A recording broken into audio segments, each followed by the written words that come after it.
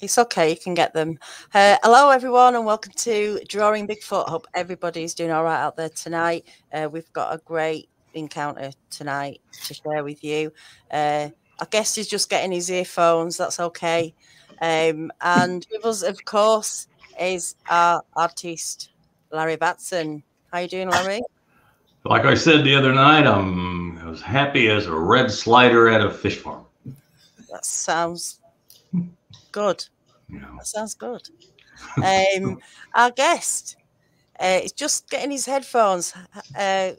Welcome. Can you hear us? Hello, Daniela and Larry. Welcome, Rick. Well, Richard Taylor, aren't you? We're calling you Rick tonight. You're all right with Rick, yeah, I guess. Oh, yeah. Richard's my business side, but people that know me, I'm Rick, you know. Yeah. Okay. Well, thank you for coming on tonight and sharing your encounter and description for Larry to draw. I mean, there's a lot to you because I know you've wrote a book, and we'll get into that. You're an investigator, not just of Sasquatch, but you've had several encounters, and it's all very interesting in your background. And we're going to all get into that, of course. Sorry, I'm losing my voice tonight. But let's start with this one that Larry's going to draw. And then, like I say, later on, we can all get into the details of it all. But where were you and when this happened? I was in central Oklahoma, east of Lake Eufaula, Oklahoma, on Cherokee tribal land. I'm Scots, Irish, Dutch, and German, very proud of that bloodline. But my grandmother was full-blood Cherokee Indian. My grandfather was mixed blood. I'm equally proud of that bloodline too. I can't be anybody but me, you know. And I was there on the land with the intentions of getting a good. I was in the mindset of finding proof to convince the unbelievers and the skeptics, but you reach a point where you get frustrated with stupidity and ignorance and you know, discourteous people, and you just begin to enjoy the ride. But I had a hunger then. I wanted to get a good night vision video. They ran me ragged for 2 nights. It was a Native American drum making workshop, which I didn't participate in that, but the landowner allowed me to come up and cruise her land, and I did the best I could to trick them, bait them, lure them. And that doesn't work.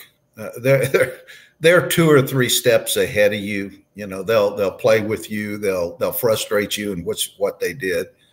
I reached a point after a couple of nights. I was by myself, and I was sitting on the back of my pickup, frustrated. I had heard sounds. I knew they were close, but I never saw anything.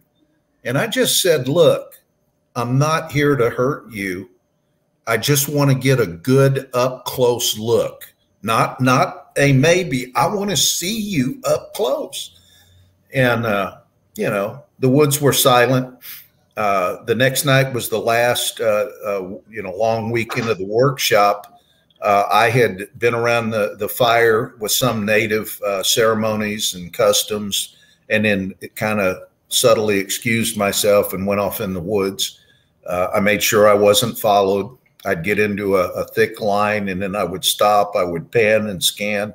There was just the back of my mind. I thought somebody might be pranking with me, and I wanted to make sure it wasn't. I wasn't up there to waste time. And prankers, charlatans, I have no use for them, okay? Well, in the middle of my hiding out in the pitch dark, watching a tree line, the landowner came up on me. I could see her coming closer, and I thought she was headed back to the group, and she came right up to me, and I asked her, I said, called her by name. I said, how did you know I was here? She said, they told me you were here. So my mind's thinking, that's pretty good, you know, that's real good, you know. Still didn't totally accept it. I had my skepticism there. The next thing she said kind of rocked me to the core. She says, do you want to go see them?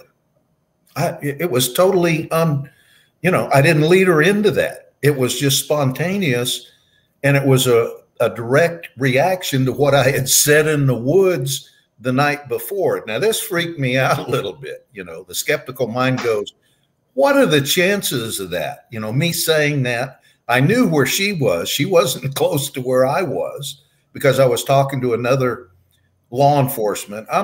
My first career was law enforcement, public safety investigator with the fire department. And there was another officer up there with the walkie-talkie. He was with the landowner, so I knew she couldn't have heard me, you know. So I said, yeah, you know, sure.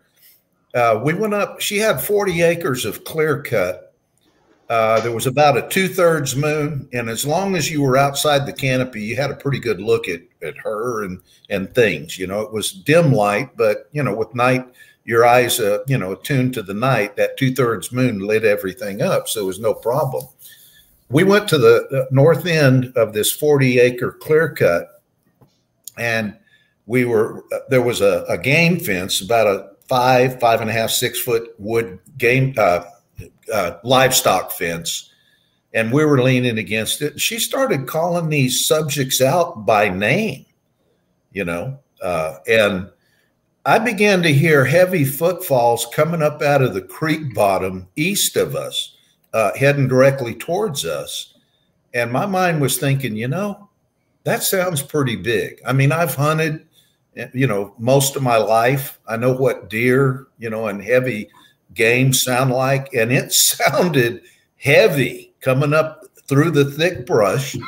And I'm looking for flashlight, you know, any source of light. But I can tell you this much: near a creek in Oklahoma, with all the water moccasins and different things, you got to have some pretty good intestinal fortitude to come up through the brush and woods without a stitch of light on. Okay, I couldn't see any light sources. And then there were more footfalls to the northeast, and there were more footfalls that started up that way from the southeast, about 3 different directions. And it sounded like at least a squad, maybe a platoon of individuals. And I'm thinking, you know, if a group faked this, which I could look over from that north end to the fire and see all the attendees, having a dozen people or more, I don't know, out there in the woods pranking was pretty elaborate deal. And whatever was moving towards us sounded very big. And they never broke cover. The thick foliage and trees were about 10 feet beyond the cattle, you know, fence, the livestock fence that I was leaning on. And I would say they got to within about 10 feet of the break. Sounded very real and very big. I was pretty nervous. I asked her, she had told me, do not use a camera, a flashlight, or your cell phone. They don't like stuff that you put up to your face, scopes and binoculars and such. I was pretty nervous. I asked her, I said, can I use my night vision? I was wanting to see what was over there, you know? And she goes, yeah, go ahead. All right. Now this is the first, if you do a lot of Bigfoot research, you'll talk about the batteries and their cameras go dead. Their you know, electronics are affected. And I've heard it from many sources that have no reason to lie or gain, you know, for saying that. But this brand new night vision scope that I had been using for several days would not come on. Okay. And I fooled with it. I turned it off and on, off and on. I tried it a couple of times, and I said, I looked at the landowner and I said, it's not working. And she just kind of nodded her head, and then she smiled and she said, try it now. Folks, I mean, I'd take a polygraph test over, you know, this. I'm not lying. The scope comes on.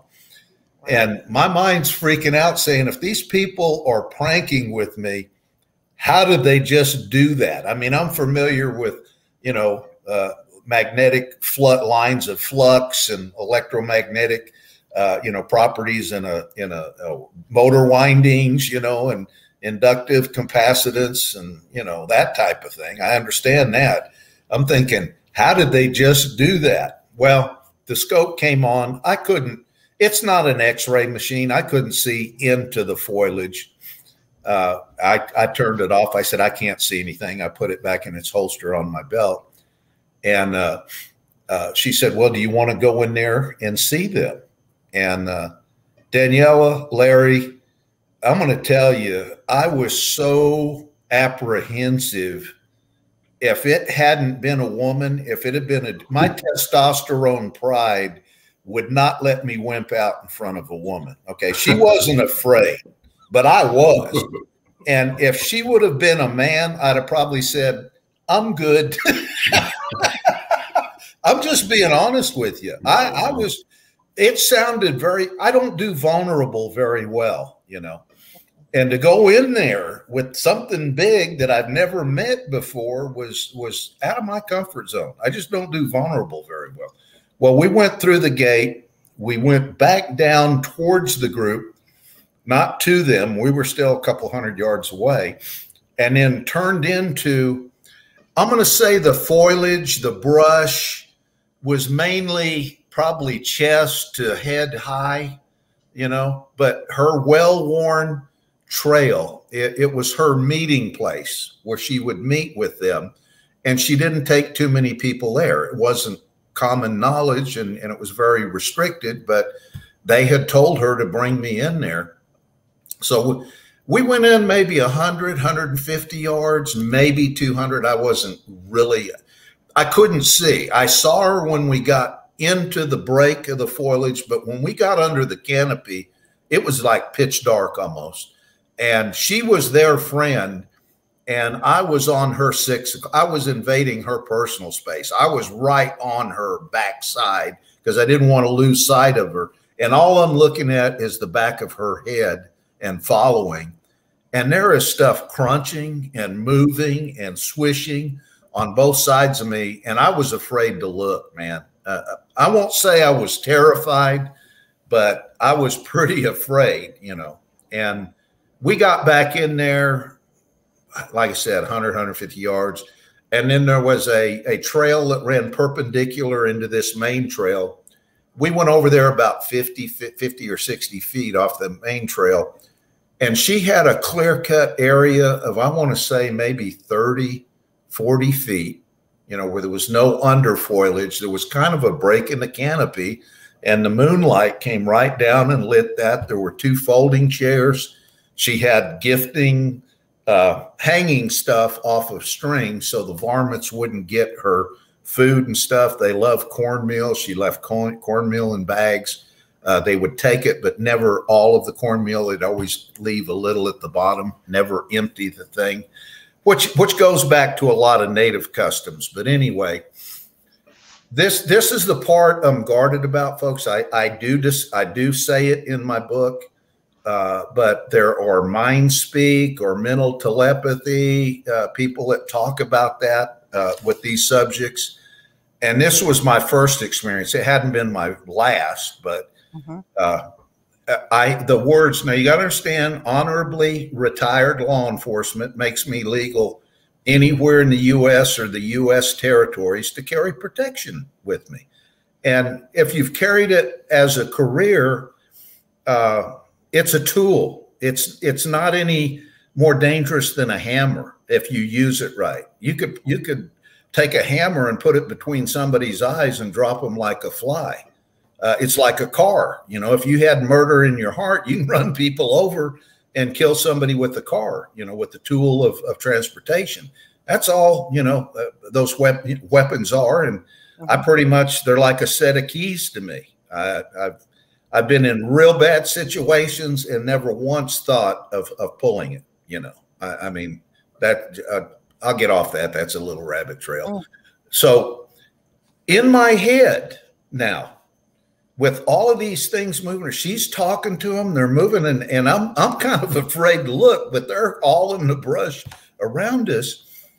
In my head, very clearly is, why are you carrying a gun? And I'm thinking, Rick, you're losing it. You're starting to hear voices in your head, you know? And I kind of didn't believe it, was very off balance. I mean, it was hard for me to digest. The clarity and the intensity increased about tenfold in my head. And it was repeated, why are you carrying a gun? Now, the second time, there was no doubt in my mind. The difference between the first and the second statement, I mean, I knew then they were talking to me. This was coming from them. And I don't know how I knew how to answer them. I think it's a primal instinct that we have, as humans, back when we were more tribal, had this ability or freely used this ability. I think it's something we as humans lost somewhere way back when, but the ability is still there. It's just the learning how to use it. I know they've done tests with twins and different things that there is nonverbal communication between individuals, and it's been tested and proven, you know, beyond a reasonable doubt. But anyway, the second time they asked me, in my head, I said, it's a tool of protection that I've carried on my job. I've carried it around my close friends and family. I've never hurt them with it, and I will not hurt you now. That's what I replied. And they answered, and they said, step away from, and they named the landowner in my head. They said, step away from her, you know, using her name. And I looked over at her. I said, they're telling me to move away from you. She didn't look shocked. She didn't look upset. She just kind of smiled and said, well, do what they tell you. Tell you to. Now, look, this is her friend, okay? And they're asking me to move away from her. My mind's thinking, I'm fixing to get whacked.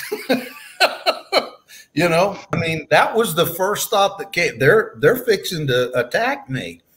But it's probably one of the hardest things I've ever done is I turned from her and I started walking back towards the main trail. And I'm hearing movement around me. And again, I don't do vulnerable very well. I'm a very devout man of faith. I'm not religious. I don't thump a Bible or put all my belief in front of somebody and say, you need to believe this. No, that's an individual choice. But I do have a very devout relationship with our Creator, and He's bailed me out of a whole lot of stuff. And I was doing some serious praying right then for protection. And I got back to the main T section. I looked the way we had come, and I looked the way that was deeper into the woods. And when I looked deeper in the woods, I don't know if any of you ever watched portions of the Ed Sullivan Show, but at the beginning of his show, he would part the curtains and step right out into the spotlight. He would come right into the spotlight, and 50 yards down the trail, and it was orchestrated. A break in the canopy had an area next to a large tree illuminated with the moonbeam, and this 12-foot alpha male, there was no doubt he was a male. I could see his genitalia, and the way he was built was massive. He had to have been no shorter than 10 feet, more like about 12 foot. Okay. Wow. He steps out from behind the tree. He's looking right at me. I'm looking at him, and he's swaying from side, not making any noise, not howling, but he's just swaying side to side like that. And I'm looking at him, and the landowner says, you see him? Do you see him? He's down the trail there. I said, yeah, he's right there by the tree. Now, I don't know the significance here, folks. Never been explained this, but she said, sway with him. Okay.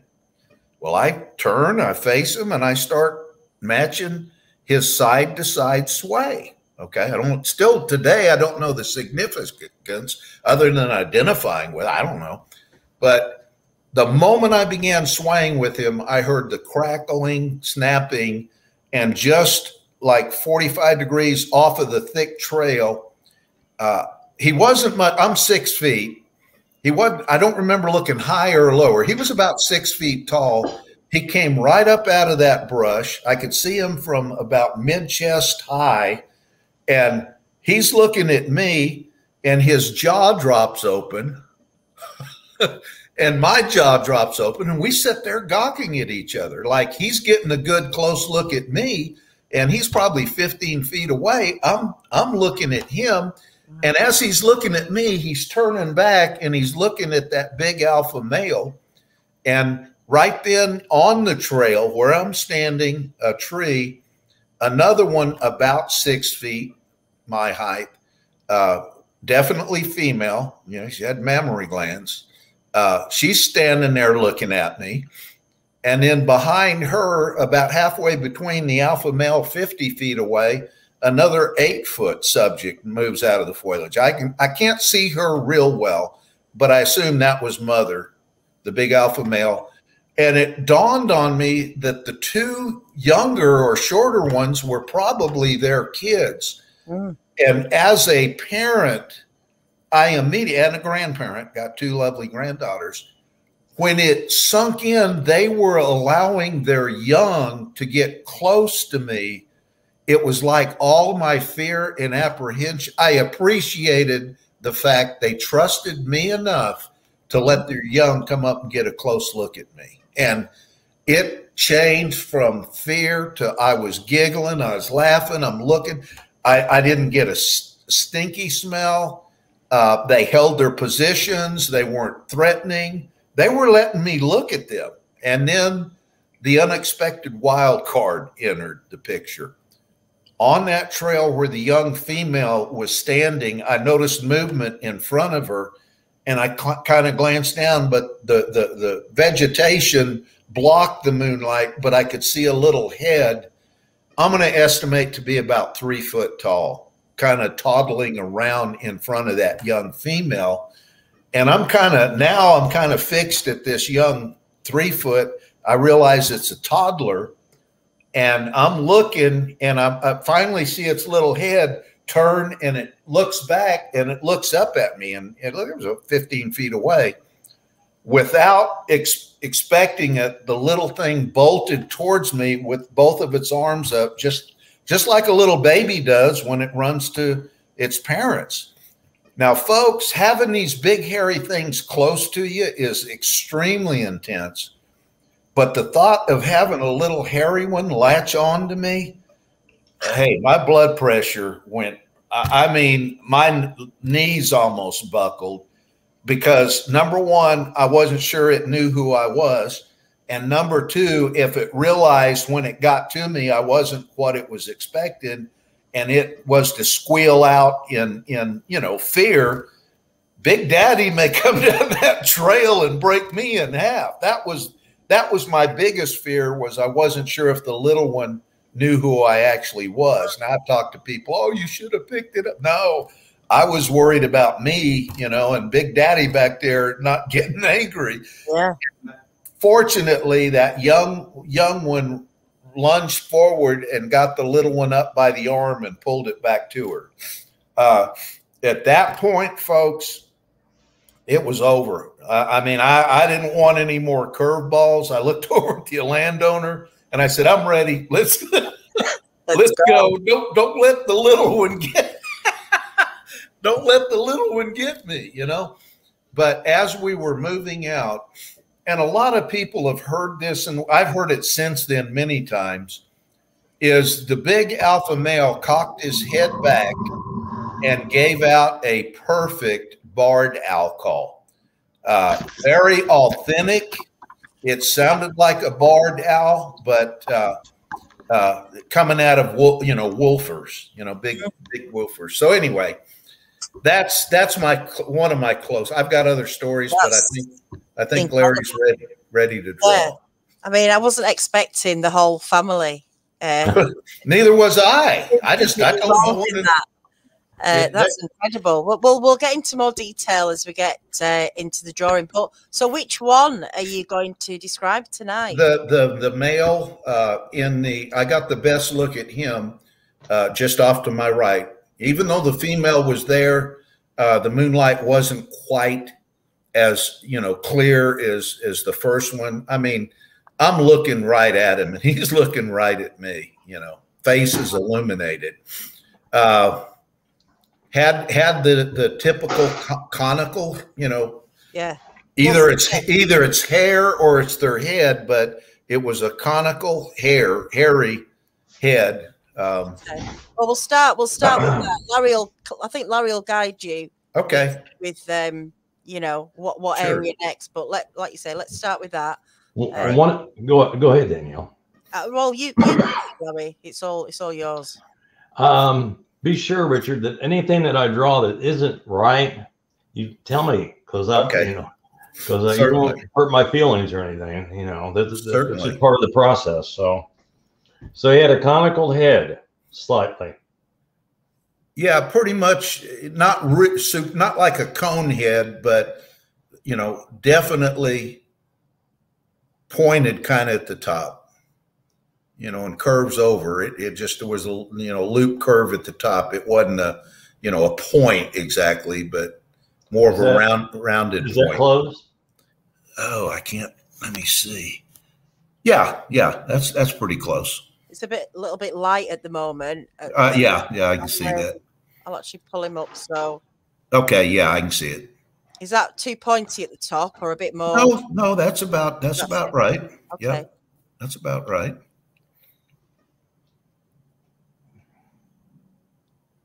Okay, I'm going to start my pencil at the top of its head, and I assume it had a brow ridge? Yes. Down about where you have stopped the hairline. Yeah. Two very distinct brow ridges on both sides. Oh, it's divided in the middle? Yeah, if you divide it in the middle, one brow ridge, to the left side, very distinct. Okay. So did it go right across the head then? There was a gap in the middle. Yeah, there was a gap in the middle, where the nose would be, but right above the eyes, very distinct brow ridge on both, Okay. Was it thick, Richard? Very thick, yes. Very thick, okay.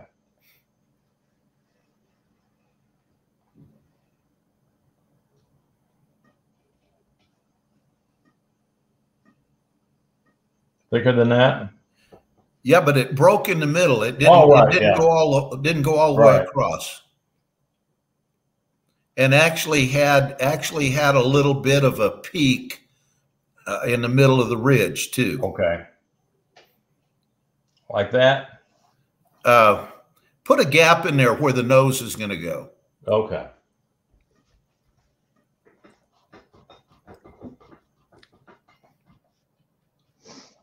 On both sides, yeah. Just stop it right there. And put a little peak in the ridge, in the top side. Yeah. There you go. Yeah, that'll work.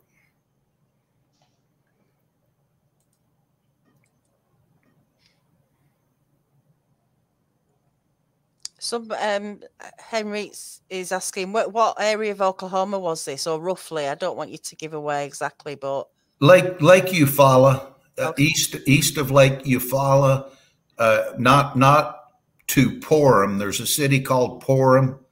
It wasn't that far east, but east of Lake Eufaula, west of the city of Porham, Oklahoma. Okay, thank you. Okay. How would you describe the eyes? Very human-like. Very, very human-like. A medium, not Asian squint, not round, super round Caucasian, but kind of a medium almond shape. Okay. Slight almond shape. Does that make sense? Yeah. And right below the ridge. Right below the ridge, yes.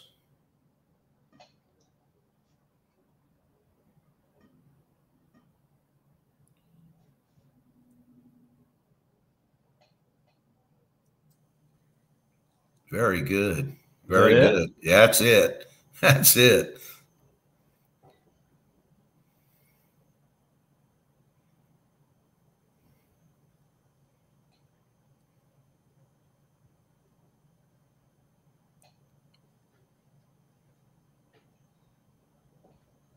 Oh yeah.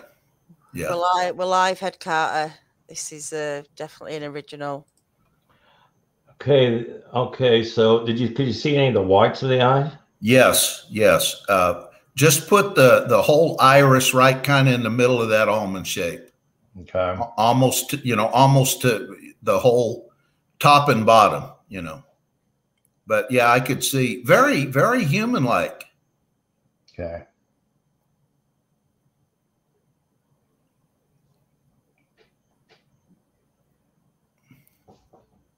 Oh yeah. Close. And a very distinct pupil. I saw his pupils. Yep. Yep. Yep. Very good.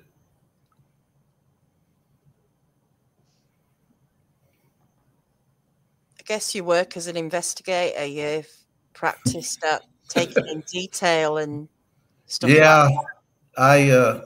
I'm a qualified expert witness in fire and explosions in state, federal, and local courts. It's a passion of mine, Oh, it's great. You've got that, attention to detail and. Well, these, Daniela, I didn't believe these things existed until later in my life, and to have it's not difficult if you learn a little courtesy and respect for these subjects. They are very intuitive and take great offense at people comparing them to a dumb animal. They don't want it. They don't want that. They're not there. Now they do get entertained by scaring people or messing with people, But as we talked about earlier, I've had them banter with me, I mean, show humor, in the story we're like. Very good, Larry. Very good. Now the nose was not smashed flat, but it was a broader nose that projected. It wasn't a flat ape looking nose, but kind of a Jimmy Durante type. Okay. All right. Okay. Oh, I'm going to move my pencil down, and you tell me when to stop for the end of the nose. Okay. Right about there. When you said that they like to scare people, I always made a joke. I said, can you imagine a couple Sasquatches standing next to a tree, and here comes some fat guy in camouflage parading through the underbrush, and they're looking at him going, where's a rock? When I was early in my field research, there was a guy that went out, with me that was he was a little less than 6 feet tall, but he was pushing 300 pounds. And we were in an area, it was the area where I had my first sighting. And I was telling him a way out, this fence over there. And he finally looked at me and said, look, Rick, I can't run. I told him, look, if it goes south, we can run and hop over that fence and everything. And he just said, Rick, I can't run. I said, well, that's good for me. Yeah. You don't have to outrun him. That's it. Yeah. And, above the nostrils there, it's kind of a circle, a thick circle going up to the, kind of circles, very pronounced, above the nostril, the little projection or the circle that a nose has. Yeah. Yes. We have a few like that with this circle on the nose. Yeah. Yep. Exactly. Now, the one I saw didn't have the dark eyes like that, and his nose wasn't turned up. But folks, if you're looking at humans, compare a grizzly homeless man with a Dallas Cowboys cheerleader. They're both human, but they don't look anything alike, And you have, oh, that is good, Larry. That is good. Oh, okay. Good. Yep. Maybe a little shading showing the bridge of the nose. Oh, we will. We will. Okay. That'll come. Yeah. Okay. That's down the road a little bit. Okay. Now, the face kind of rounded, not long, but not totally round, but he was younger and his face was kind of a round, full face. Not pronounced cheeks or cheekbone. Not really. Yeah. Okay. There was hair, kind of sideburns and hair coming down beside his eyes, and then behind it were the ears. So there was enough facial hair. I couldn't say if he had real chiseled cheeks or not. There was kind of hair coming down there, Okay. And you could see the ear? Oh yeah, both ears. Oh, okay. Or the ears, I suppose. Okay, so if I make his face just flat there, or what did you know? What about his lips? Putting his lips in, maybe that'll give it. They were thin and wide. Oh yeah, okay. About right there. Up just a little bit. Right there. Just real thin, wide lips.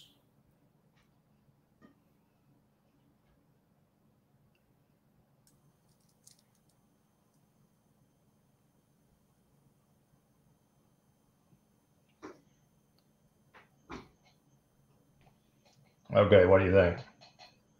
Yeah. I mean, or you could make him, when he wasn't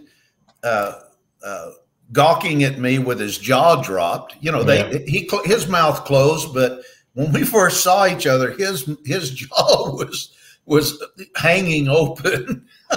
I'll bet.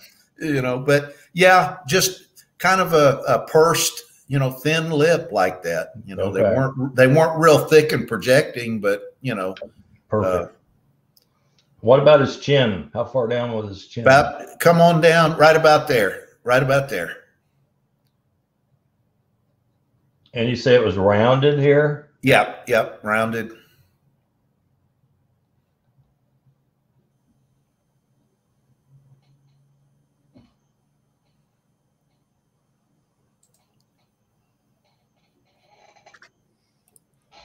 Yep.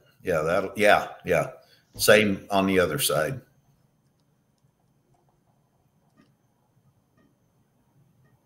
This is coming together quite easily. Some of them are a bit of a struggle with the detail.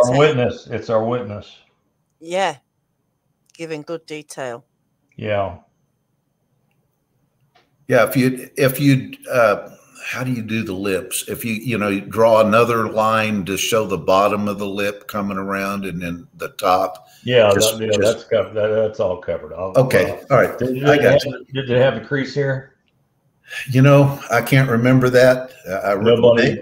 I don't recall a crease there. What about this line from here to here? To the upper lip. There wasn't any facial hair on his lip, but he had hair under his chin. I mean, on his chin, about halfway up to his mouth. That was all hair there. Okay. Down, Okay. All right. And there was hair coming down by the corner of his eye to about half of his cheek. Okay. All right. That was all kind of hair, like a thick sideburn, maybe. Okay. I got you. All right. Let's start her up. Let's bring it home. Have you worked with forensic artists before? I assume you have. Have you worked with forensic artists before? Maybe once or twice back there somewhere, but it wasn't me interacting with them. It was like witnesses that, we put in contact with, the forensic artists. I've talked to, I can't even think of his name. Got a senior moment here. Saw him in Colorado with David Politis. He's oh man. Not Steve Isdale. Pardon me? Scott Carpenter or Steve Isdale. No, no, he's Native American. He's well known in the Bigfoot. He worked for Oklahoma Department of Justice. Real nice guy, but can't think. Sorry, I'm having a senior moment. You know, I've talked with him at length, but you know, I'm amazed at Larry's ability. Man, has he got it close? Yeah, you know, I mean, yeah, you know, I'm looking, and it brings back memories staring at this, you know, guy in the face, and it never really, you know, never any. Now I could imagine getting a first look and one's roaring and growling and stuff. It would, you know, I'd probably have to change my drawers, but they were very, very respectful. I guess I could say, you know, they were not doing, other than the little one that bolted at me. That was a wild card. I wasn't expecting that. Yeah, you know, so, how many encounters did you have before this? You know, we had, when my son and I had the rock thrown at us, it was in a tributary creek to this river system, East Trinity River in North Texas. Rowlett Creek is where we had the first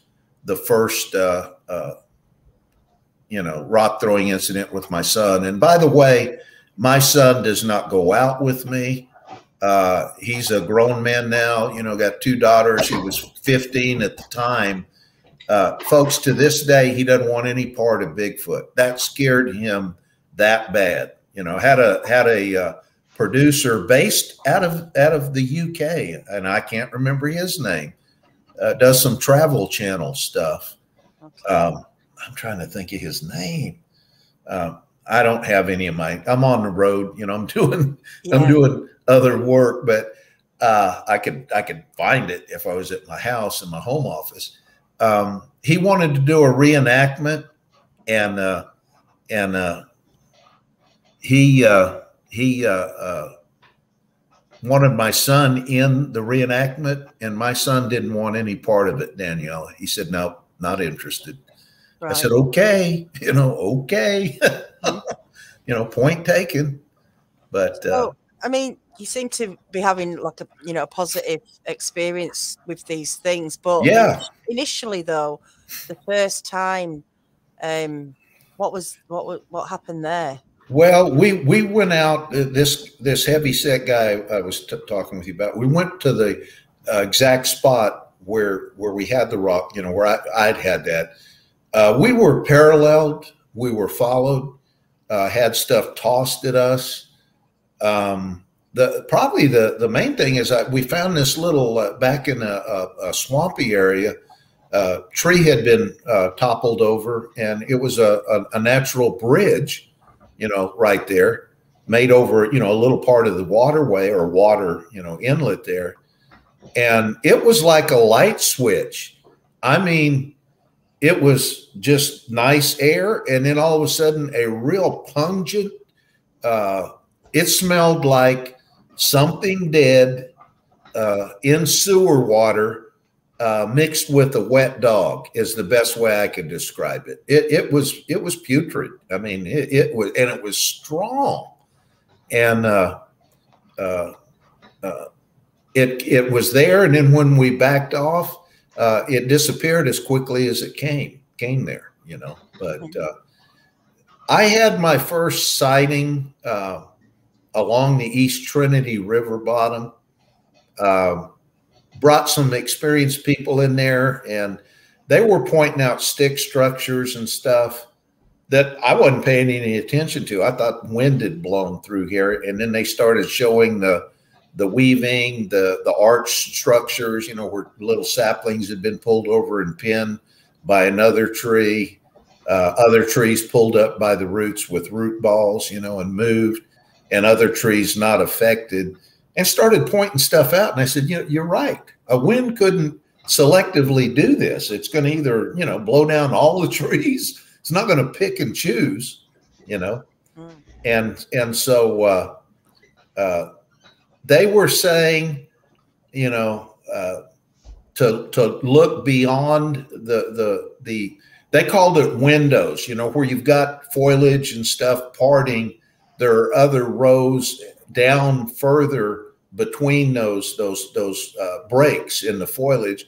And I was standing there talking with one of the guys. We were facing each other and kind of looking over each other's shoulder. And I was scanning with binoculars. It was about 10:30 in the morning, July 24th, 2010. So it's been 12 years ago.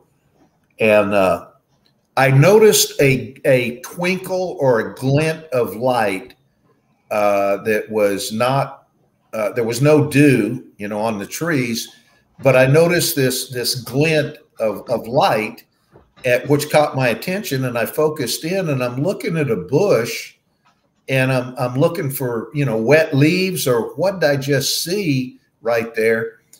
And this thing was so blending in with the bush or the foliage, I didn't key on it right away. But then all of a sudden I saw the you know, it must have been an older one, because the hair was a gray or a white. It wasn't a brown or a black. But the best way I could describe it is Stephen Stills and Nash group, the one guy that had the big forehead. I think that's Stephen Stills. Anyway, that's what it reminded me of. He had a big open forehead with gray, and it was kind of conical shape. It was his sweaty forehead reflecting the morning light off of his forehead was the glint that I saw. And when I finally saw his face peering through the bush, he's looking right at me, you know, and it was probably 150 yards away, and I'm looking at him with 7x50 binoculars, and you know, a gush of adjectives came out of my mouth, and the guy standing there says, "What is it?" I said, "There's one. He's right at you." He's right. You know, I'm kind of losing it a little bit, and I'm trying to walk closer and keep the subject in my, you know, with the binoculars. Daniela, that doesn't work in the forest. You know, you got to watch where you're stepping. I hit a bush and almost face planted. And by the time I did kind of a quick limbo to keep from falling on my face, and I got the binoculars back up there, that subject was gone. The bush was moving, but he saw his opportunity to move, and he was out of there. Now, one of the other researchers thought it was us. He said, "Yeah, I heard somebody coming down the creek there." He thought it was one of us, you know. But emotionally, how did you feel when you eventually, you know? I thought I got my visual sighting, and I thought everybody would believe me, including my wife. Well, guess what? It doesn't work that way, Daniela. They don't believe they exist, and almost nothing you can present to them will change their mind. And I almost think it's like they don't want to believe that. Well, I had a good friend of mine out one time. He was great out in the woods, pointed out all kinds, loves getting out there. But he just told me, he said, "Rick, I just don't believe in him." And I said, "Well, if you ever saw one, what would you?" Of course, in this is kind of sexist, but he said, "I'd scream like a girl," you know. And he basically he was honest with me. He said, "I can't wrap my mind around it." He said, it's easier for me to hide behind denial. I'm in a safe place there than to seriously contemplate these things exist. Does that make sense? Yeah. Yeah.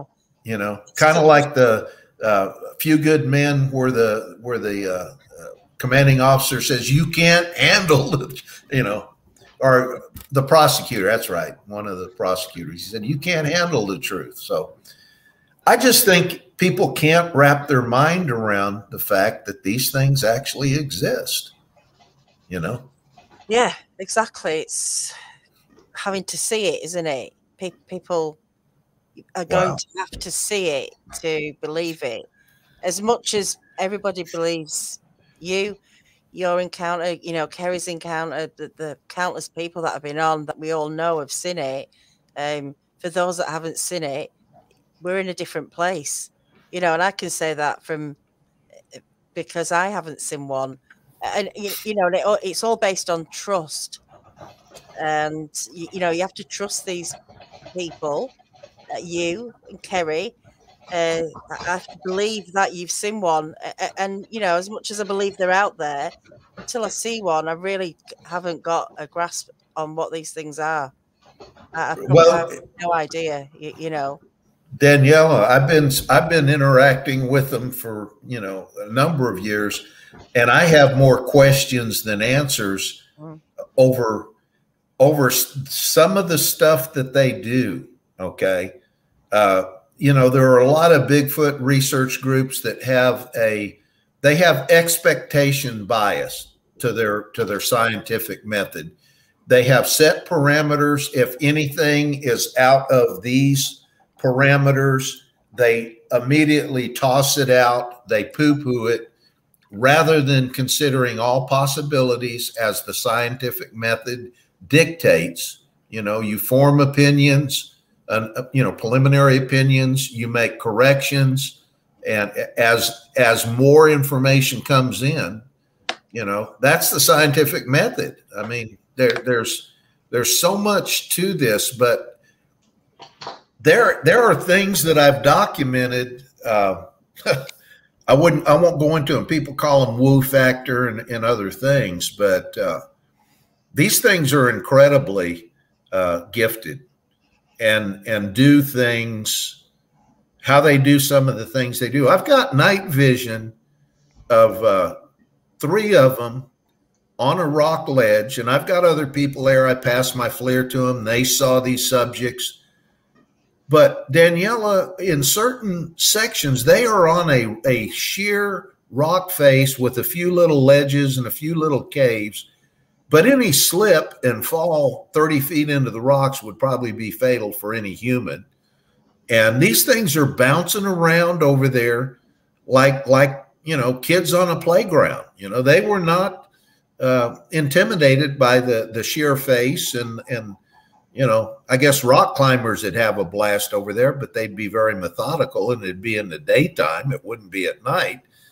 But they were moving at times, Daniela, like a movie on fast forward. I mean, very lightning quick, you know. And it wasn't my camera, you know, malfunctioning. They just had a lot of pop and snap when they wanted to. I mean, one dove into a cave and then came back out, and it was just like he was on a string or something, you know, just incredibly fast. I hear it a lot. I mean, sorry, Larry. They climb trees too. People don't know that. Oh yeah. Oh yeah. And they climb them very well, like coconut harvesters. One of my YouTube videos, I've got it enhanced where you see them better. It's not all my jerking, because I was at 508 yards with a tripod and by no means a high dollar rig, but I watched him for, you know, probably 5-6 minutes sitting up in the tree watching us. It was a loblolly pine. He was up about 60 feet up the tree and just watching us, you know, checking us out, you know, the group that we were with, and everything. And yeah, I've got the episode with the rock in the folding chair, one of the other mixed blood native brothers. I've got one in a tree watching us, a picture clip. Now, it's not a portrait, you know, somebody's going to say blob squatch, but you can see the thermal signature. He's hiding, watching us through the V or split in the main trunk. He's got his head down in there looking, but you can see his arms. You can see his head. He blends in quite well. Another side peeker there. You can see him peering around the tree trunk. I've got side peekers at night on multiple occasions with my thermal. I don't know if they know what a thermal scope is, or they don't care with me. But, you know, I just go out to see what they're going to do, you know, and go out with people that may not, you know, believe, but want to come out, and we'll see what happens, you know.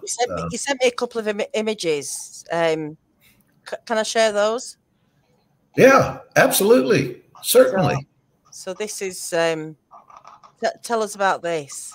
Okay, this is the day that I had my visual sighting. We were going down a trail, and the large man saw something bolt across the trail. I raced up there and felt I was being watched, and I just clicked a bunch of pictures in a circle.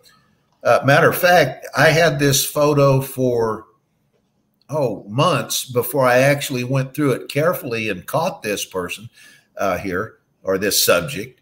If you look at this, it looks like a cue stick, but if you'll look off to your left, that would be his right arm. You can actually see him holding, you can see part of his thumb and his hand. He's holding that branch in front of his eyes. Oh, got you, yeah. Oh, right. Yep. See?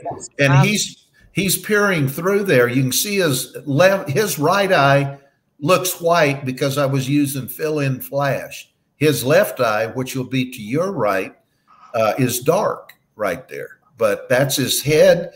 If you go over more to your right, kind of to that white branch or, you know, limb going up, you can actually see part of his shoulder and maybe an elbow back there, or his derriere. I'm not sure, you know, but he's crouched down in a stick pile watching me, you know.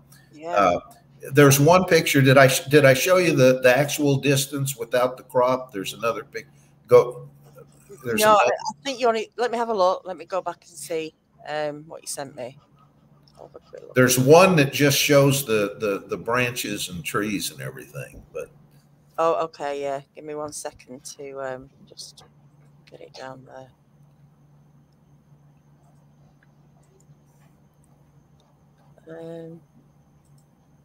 Wow. There what do you think? You're amazing. Oh, thank you. Oh, it is. It is. He is amazing. That's it.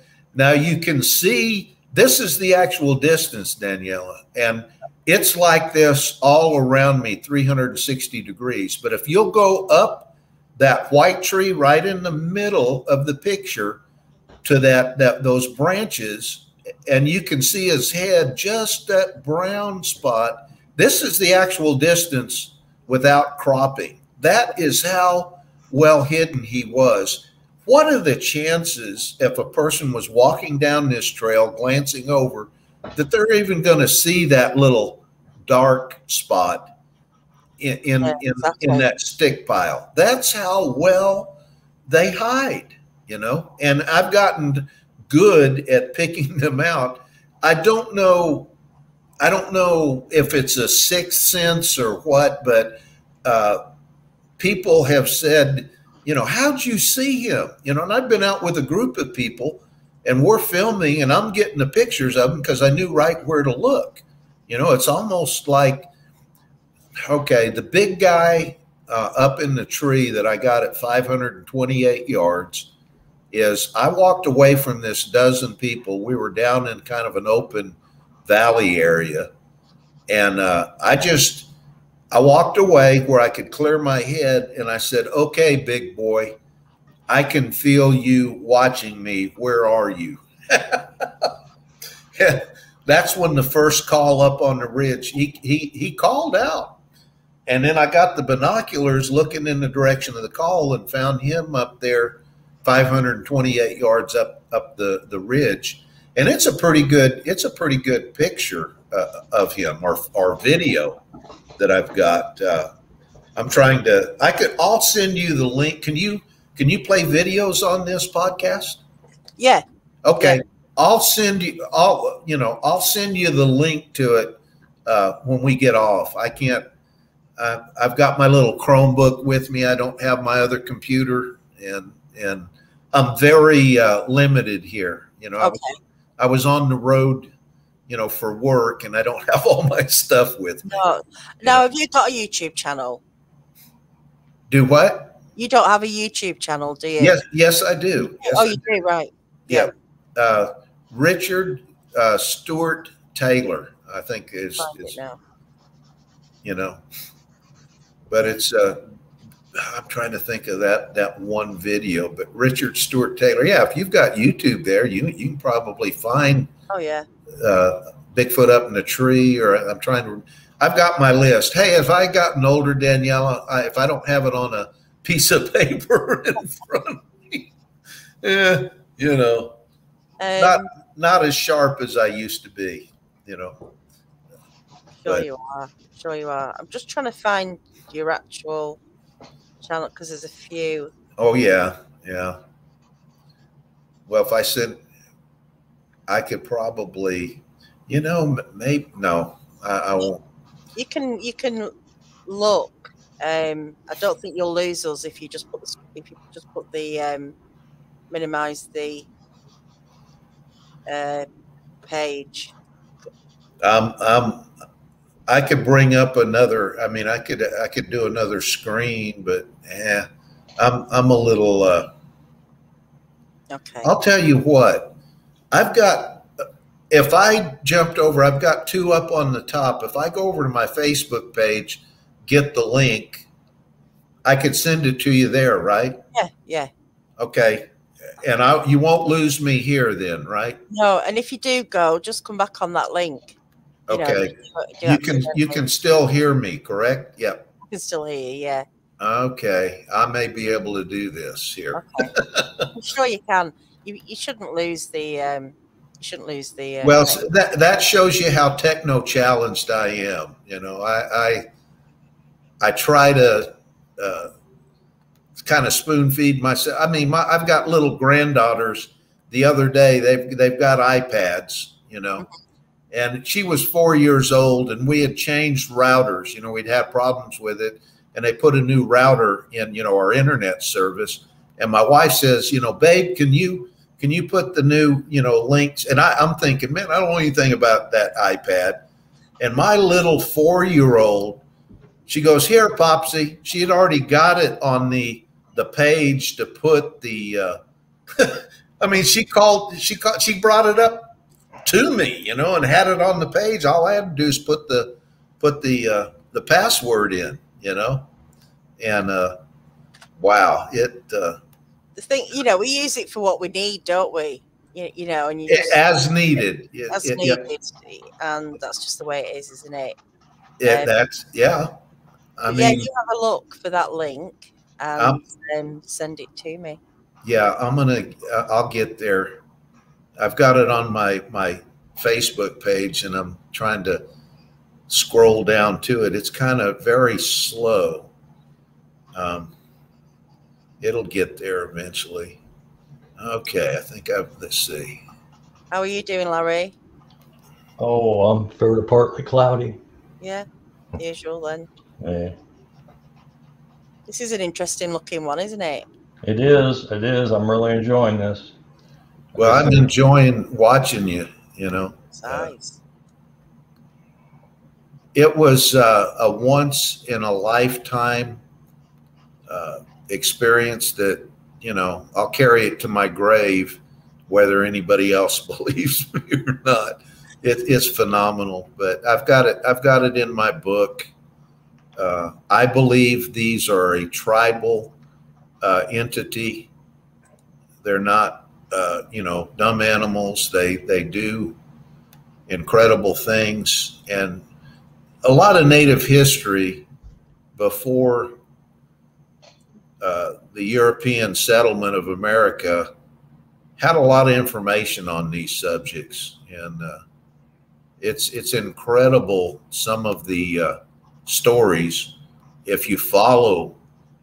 And I'm having trouble finding this link. I've just put a link. I've just put a link to your book in the chat there. Okay, good deal. No. Thank you. Yeah, it's more of a booklet, you know. I mean, it's just I cannot find. I'll tell you what, I can probably I'll do this. I'll copy. I can't find the video, but I can. Well, I don't know if the Chromebook will do it or not. Come on. Let's see. I thought it would. I'm trying to right click and it's not doing anything. It's not doing it. No. It's weird, isn't it? Yeah, you know, my other computer was giving me problems, so I just, somebody said, "Hey, get a Chromebook. They're inexpensive and they're limited on some of the stuff they can do, you know." But I thought, I've got a good picture of one up in the tree there, but I'm trying to get to the link because I know I thought it was. Let me think now. You need to go out and come back in. I think it'll work. I'm trying to remember who I sent the link to. Maybe I'll go to my message page. I think I may have something on. Okay. I thought it was on my Facebook page somewhere, and it's not. And I know I recently sent it out to different people. I just can't remember who it was. Oh man, isn't getting. Hey, it comes with the territory, I guess. You know. Hey, I'll be 70 in May, and I have Parkinson's too. So this Larry, I just turned 69, so I'm right behind you. Yeah. I think Larry does amazing, especially, you know, with his Parkinson's. But this is good for him. It's good therapy for Larry. Absolutely. Absolutely. What do you think? Let me go back over there. Oh, okay. I'm sorry. No, that's fine. Guys, we've got 331 in the chat. Can we get 331 likes?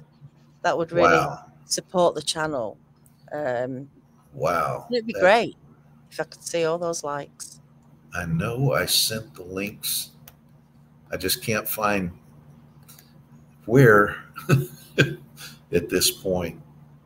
I'd love to put it up because it's I'm trying to think. I've got it in file. Let me see if I can bring up files. Let me see. I don't want to overload this Chromebook and lose you. But it seems to be doing okay. Okay. I may be able to find it this way.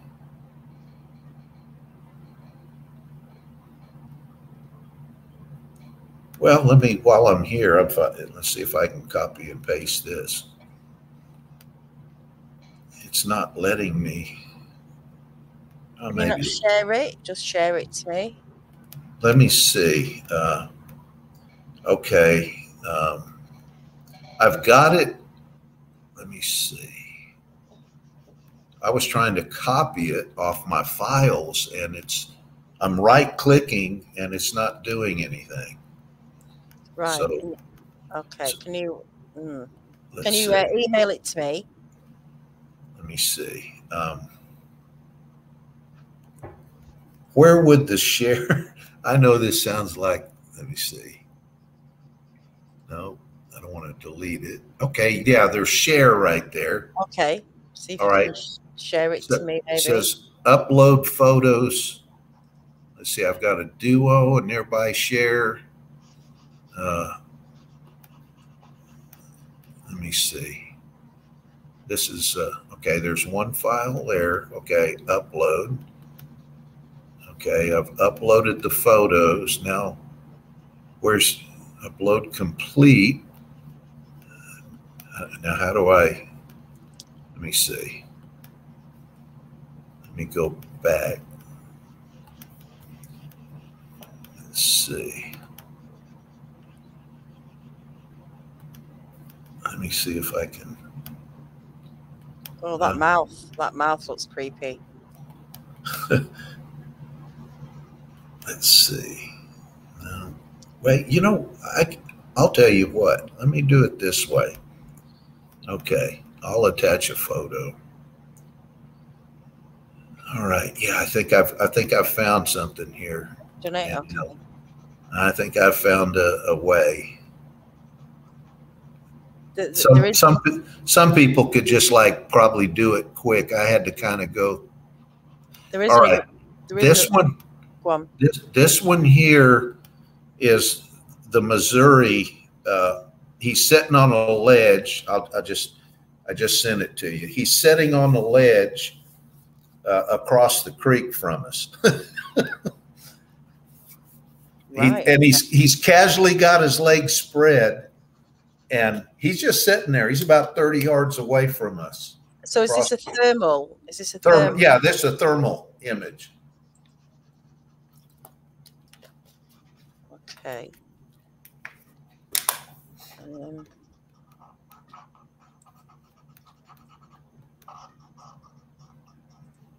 going to try and share it this way.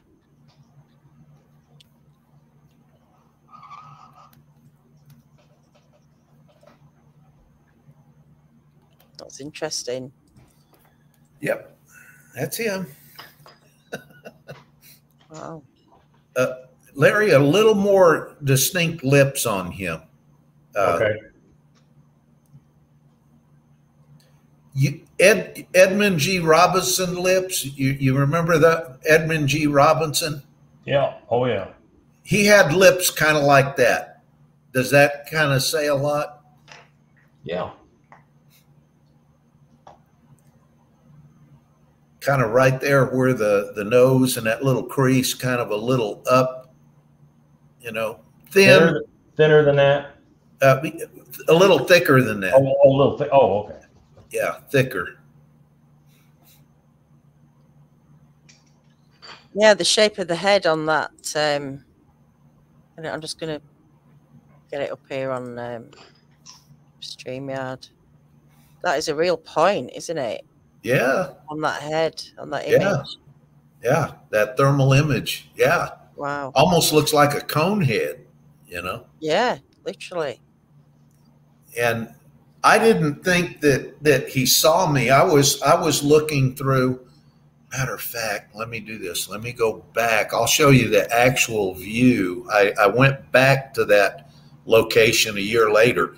I was looking at that, Daniela, through a thermal. We drove up to a real remote spot. I got out, and I mean, I saw the road, but you know, driven there, never been there, didn't know what it looked like in the daytime. And a guy just drove up, and we got out, and man, I couldn't see my hand in front of my face. I could hear the river or creek, and I didn't want to walk down there, you know, and off into the water.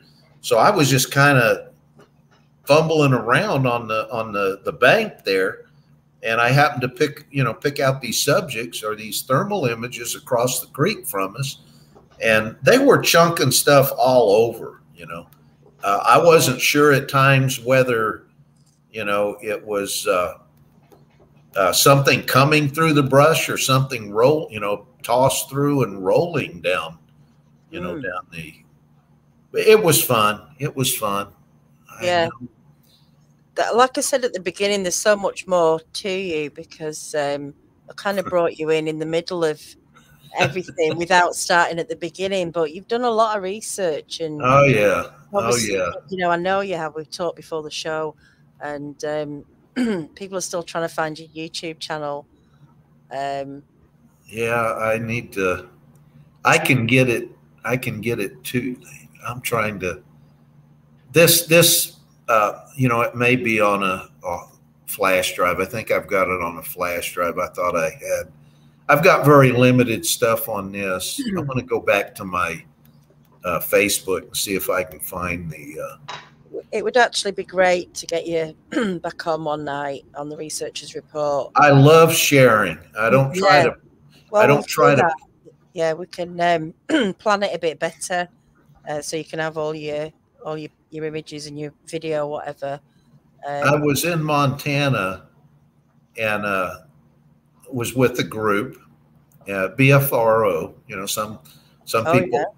there's a lot of good people in it. You know, I meet a lot of wonderful people, and I'm unassuming. I hang out and see what's going to happen. But we were watching our camp from across the valley, and there was something dark watching the camp. Well, when I turn in at night, Danielle, I don't get up to do any squatching. I'm going to sleep. I don't care, you know. And I've had them come up knocking on a trailer with me sleeping, and I don't get up, and I just told them, please let me sleep, you know.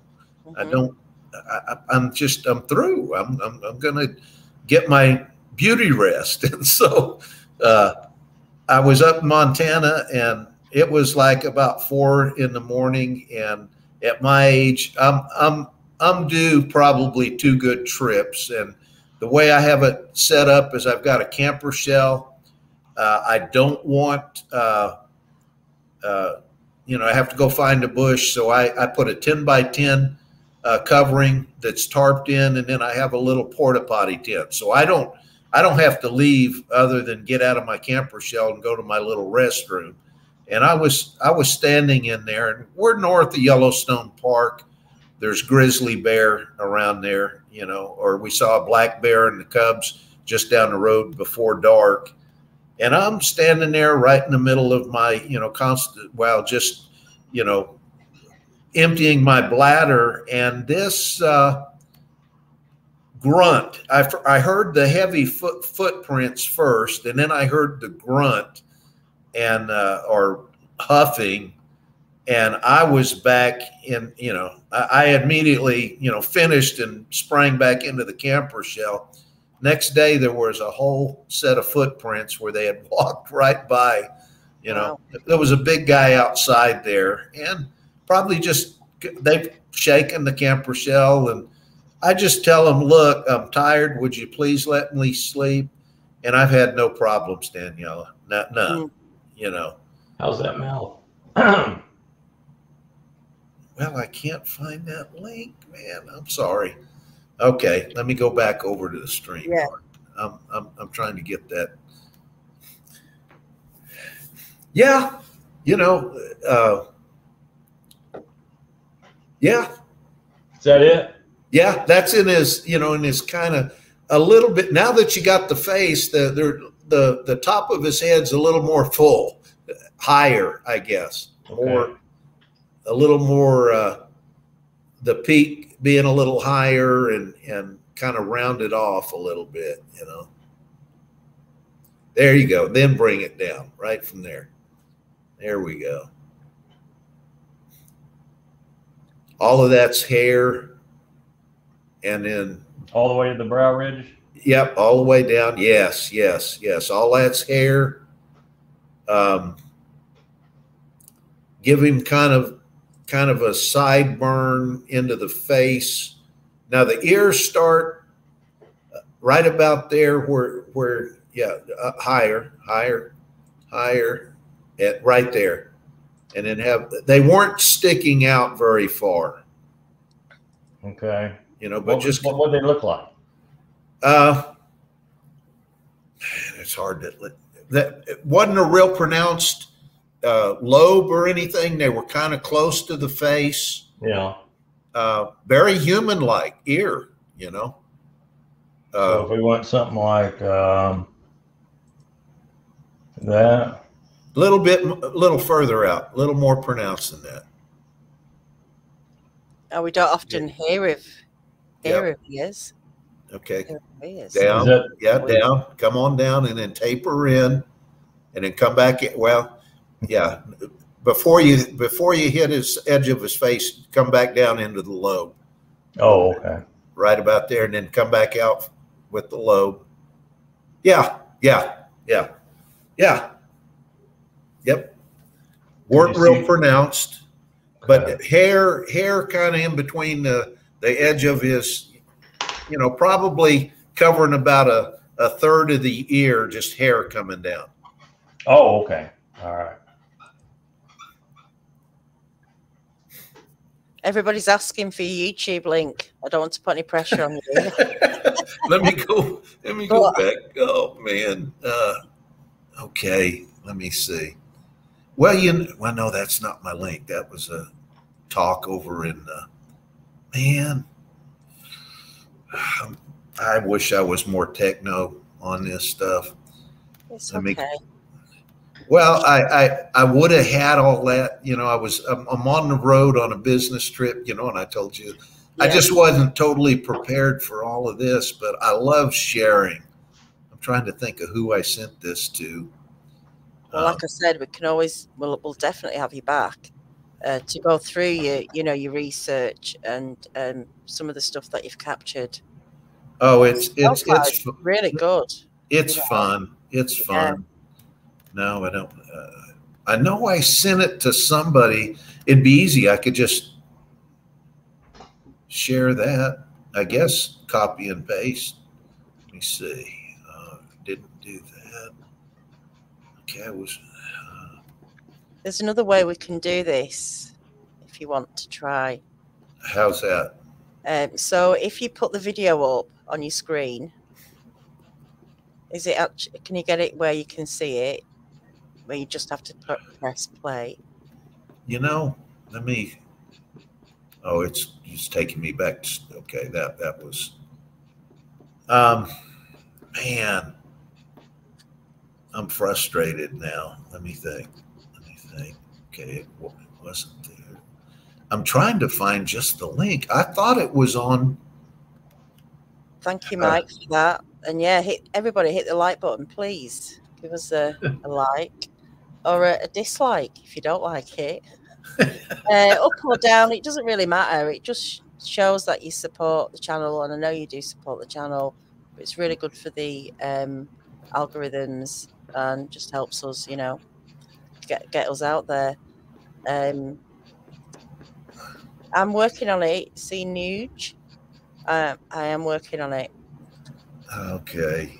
I've got other videos I've found, but I can't find the big guy up in the tree. Oh man, I love to share too. That's what's frustrating me. Let me find some pictures. Well, like you say, you're not at home. It's not like you've got all your stuff where you know it is. Exactly. And this Chromebook is very limited. You know, I've got a few things on it, but I just. I've got a couple other videos. They're thermal videos. Wait a second. Let me see this here. I may be able to find something here.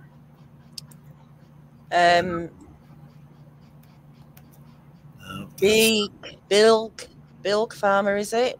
Daniela, please can you mention Midnight Owl to Rick? That's the name the forest people gave me. Midnight Owl.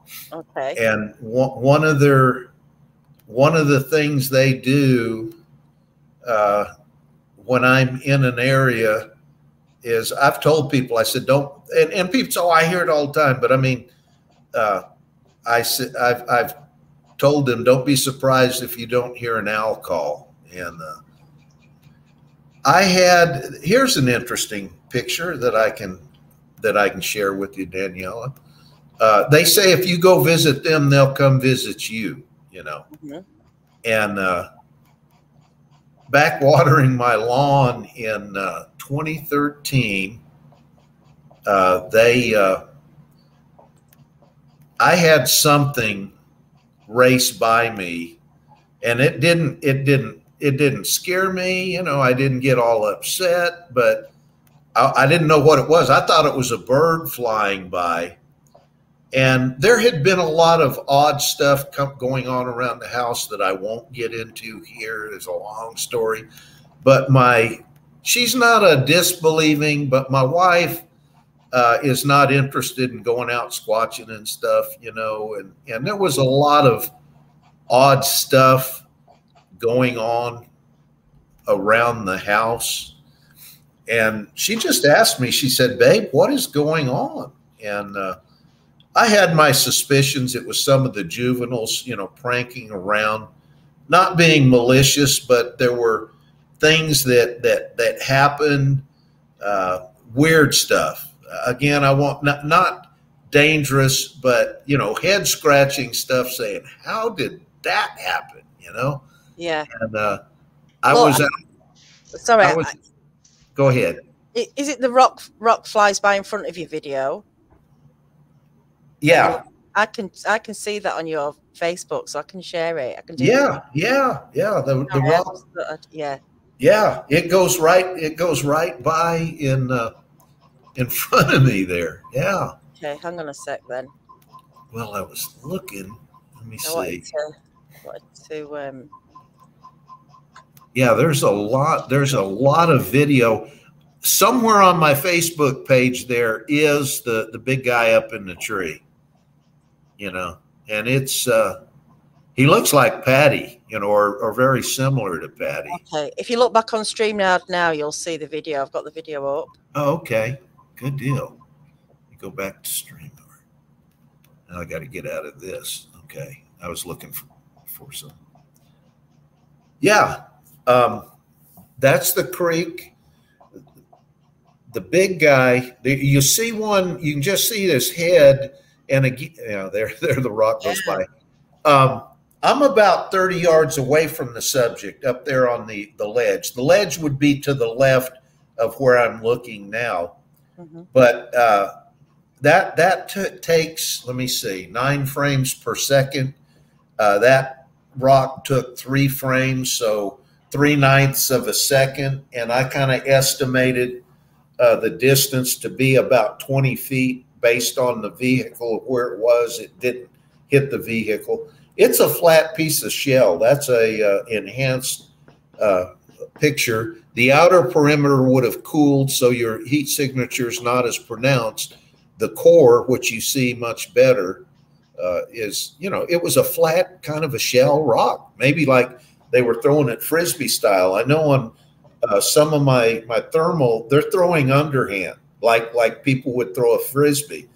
And I was just showing there's a rabbit. That's an even heat signature because it's a mammal. The rock cooled on the outer edges. That's one. He's partially occluded, but you can see his head and shoulders. He's in foliage on that. There's a little cave there. I could show you the picture in the daytime.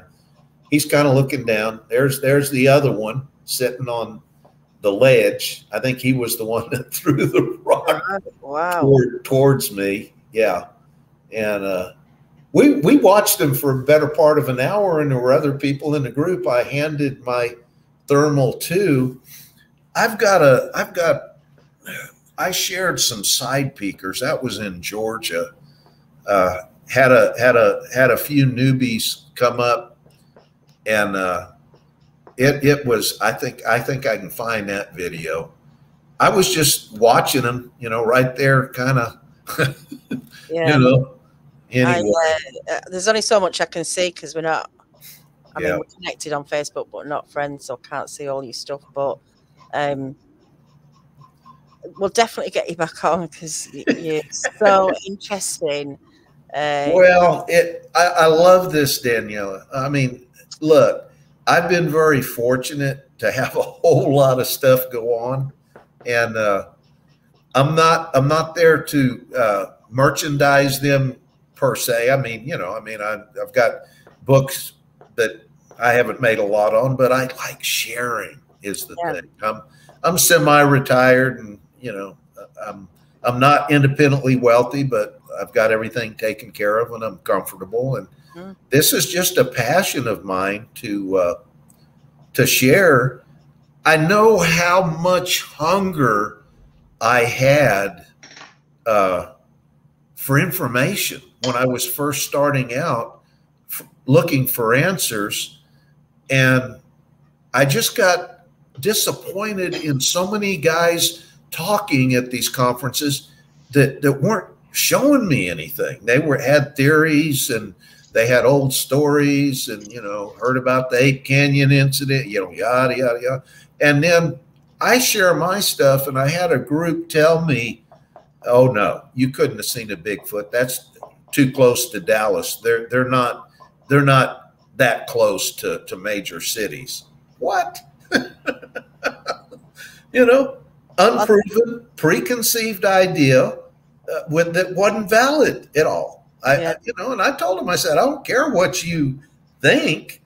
I know what I experienced, and it wasn't an animal. It wasn't anything that, I don't know. It's just you're actually going out there and Yeah. Well, I started going out there because I wanted answers for myself. I got tired of sitting behind the computer, trying to find answers or going to these conferences. I said, you know what?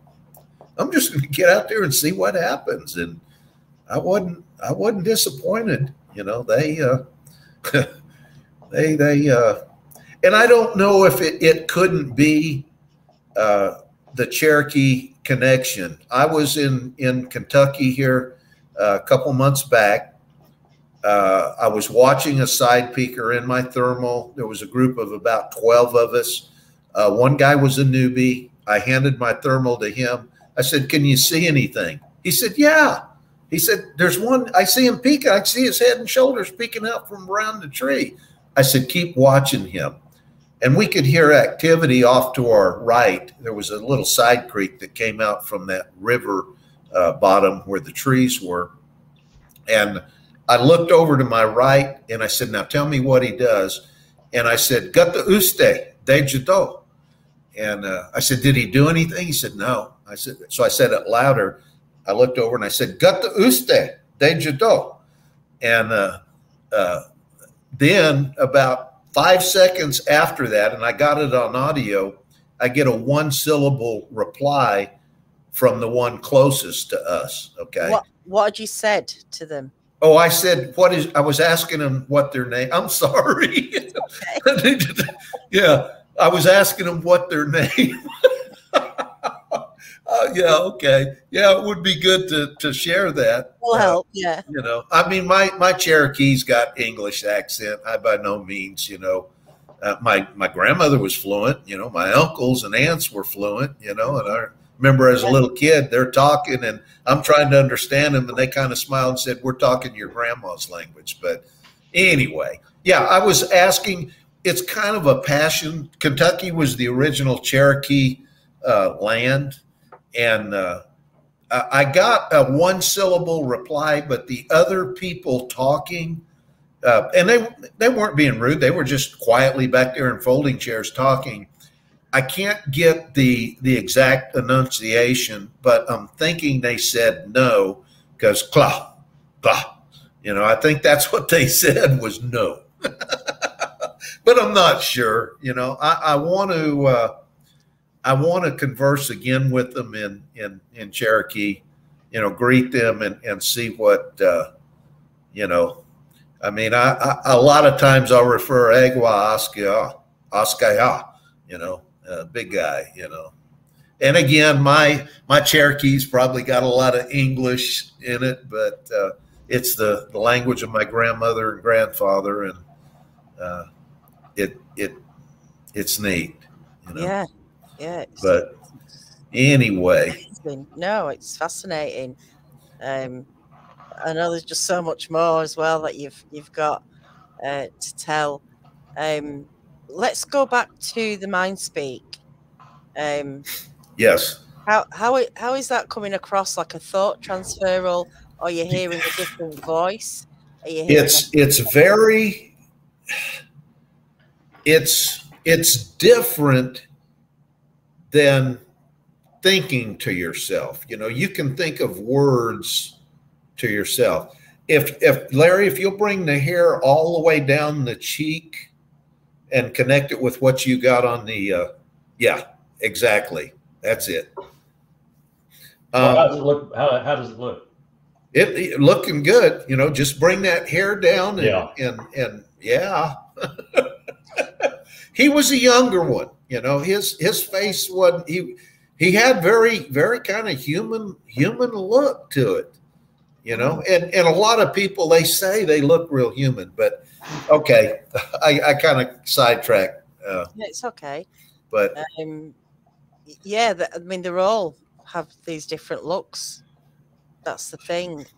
They're all different. I mean, the younger ones, some of them, look more apish. They're uglier, but I mean, I've seen a lot of babies that were ugly, you know, had very, you know, pronounced. They weren't soft baby features, you know. I mean, a face only a mother could love. But anyway, the mind speak. It's hard to put into. It's an experience. It's very profound, Danielle. If it happens to you, you're going to know. Okay. And there have been people that it wasn't cordial. It scared the daylights out of them, you know. That basically, I was with a group, and we were trying to instill interaction, and I've got a picture of one that was chunking rocks at some ladies. It was a pretty good sized rock. They were up the hill there, and I don't think I got the video on the Chromebook. I'll be more prepared the next time I come on. But we were trying to instill interaction, and basically it was female. I knew that. And she said, I have children with me, and I do not know these people. You know, very simple. Bunch of strangers in their neighborhood, you know. And she just, as a mother, did not want her young, you know, exposed. Now, on that same area, the other side of the mountain range, or not mountains, but I was there with a group. We were in the middle of a road, very remote access road, and we had activity right there. I've got a video of side peekers watching us. Now, you got to understand, Danny, they're not going to come out from behind the tree and do a tap dance, but it's like knots on the tree. You can see them grow and swell as they get a good look, and then it recedes back. It's like the side of the trees breathing on the thermal. You know, it looks like a, you know, a picture negative. And, you know, the side peekers, they're not showing but just a little, you know, the profile of their head. If some people saw it, they'd think it was a knot on the tree. They're that good. But, you know, obviously you can see it in the video moving. And we need to see movement, don't we, to add a bit more to these things. Well, yeah, the big guy up in the tree, it's a good video. You can see his head turn a little bit. He's mainly sitting. Okay, I've got pictures, and I can send you that too. There are about 3 or 4 loblolly pines with a dog leg structure. In other words, way at the top, about 60 feet up in this tree towards the top, the whole tree trunk does a dog leg left, and then, you know, up again and higher. And it's in the same area. There's 3 or 4 trees with this real unique, you know, characteristic. And I had a forester that I was interacting with. They said, look, if you break the main feeder of a sapling pine, that middle main feeder, one of the side branches will become the dominant feeder, and you get that characteristic dog leg, you know, where it goes up, goes over, and then goes back up. Makes a great saddle, you know, to sit on. Yeah. This was on a tactically high ridge, and from that point, you could see 360 degrees. Anything approaching that ridge, you would be able to see. In other words, it was a great lookout post. And he said that for that to happen, you got to break that dominant feeder. I could see one from the wind or a natural occurrence, but a whole group of them there. My question or my statement is, was that a preconceived act years ago in order knowing that someday that would be make a good lookout post? Just saying. Yeah, no. But the scuffing on that tree that I saw, oily kind of scuffing. Matter of fact, DNA was extracted from that area. I won't go any further there. Won't mention a group, won't mention any names, but yeah, there was DNA taken from there later after the spot was identified. But I thought they went up that thing like a coconut harvester, you know. Right. wow. Yeah. Oh, it's incredible. You know, yeah. Yeah. Hair on the cheeks? More hair, yeah. More hair over. Okay, from like here in this position? Yeah. Well, yeah, about there. Going back to the, the line on the side.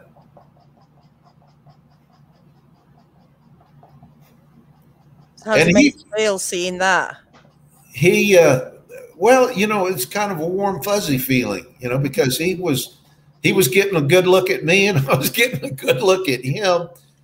He maintained his position. He didn't, yeah. Both sides. That's it. That's it. Both sides. Yeah. He was about my height. I don't remember looking up or down at him, but massive through the shoulders. I mean, I'm 6 foot and about 200, and I'm in my 240s, and he easily was 400 pounds. You know, a lot broader and wider. Were you getting anything off his expression? What he might have been thinking, or? Well, this one's, kind of more of a pensive look, I mean, when he first looked at me, those lips were the jaw was dropped and those lips were kind of pursed in a O shape, kind of a exclamation, type look, whoa, just, I was probably doing this. We were looking at each other. He was getting a good look at me and I was getting a good look at him. Wow. And I just, Daniela, I don't fear them. I'm observant. I believe they're tribal, and most of them just want to survive. They don't want to be bothered. They're very leery and distrustful of people, and rightfully so.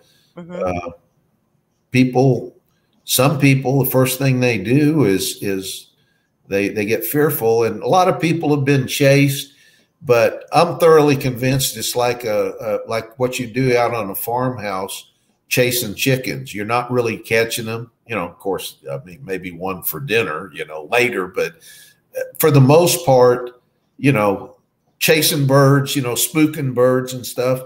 That's basically what they're doing in most instances for people. Again, I come back to there are dangerous rogues out there you probably want nothing to do with. I don't think they're all unconditionally warm and fuzzy. And I'll tell you. How do you feel about 411 then, and the connection that David Pilates is putting to Bigfoot? There are other things out there I've documented I haven't got into. I don't know what they are. They're very they're observant and they're watching. They're nothing like the big guys. I'll leave it at that's a whole other episode. There are things out there that I think people it isn't Disneyland out there. What injured and killed settlers 100 years ago or 200 years ago is still out in the woods. And I definitely encourage everybody to have a safety plan. I don't mean carrying guns. That's a personal, preference, but have a safety plan in place. I don't, oh man, I was out alone one time, and that's another story too. Something incredible happened to me.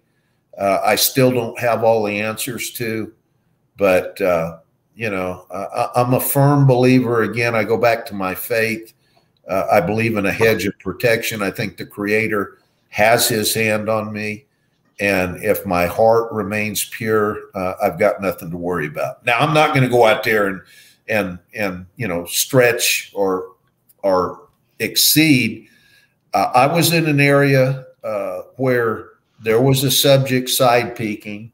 I had my wife with me, best childhood friend, and my wife's cousin, and I was trying to coax them out from behind the tree where my other, relatives and friends could get a look. And I got growled at, okay, which which surprised me. And I came closer and tried to encourage the subject out. And I got a pretty intense growl. And I just said, okay, big boy, I understand, we're leaving. Of course, my best buddy had already hit. He was running up. He was gone. He left the two ladies standing there, and I got back up on the trail.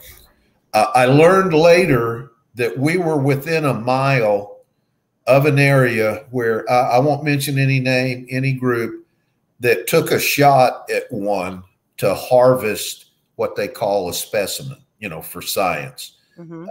I don't buy that story. I think fame and fortune is the real motivator there, to be the first. I think it's ego driven. Mm-hmm. That's my opinion, and I have a right to it, and I won't change. They claim it's all for science, you know, and everything.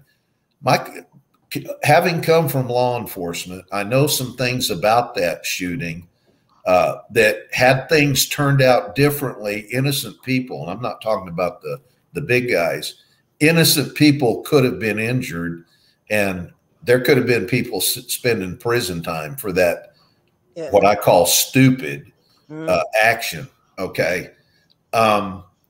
If they'd have killed one there, could this have been a family member, and could it have retaliated against my family, my friends, or myself for what action somebody else did? And I'll say this, if somebody is thinking on taking one of these subjects out, they need to consider the collateral damage that they might cause. Does that make sense? Yeah, definitely. You know, you see one, there's 3 or 4 you don't see. Exactly.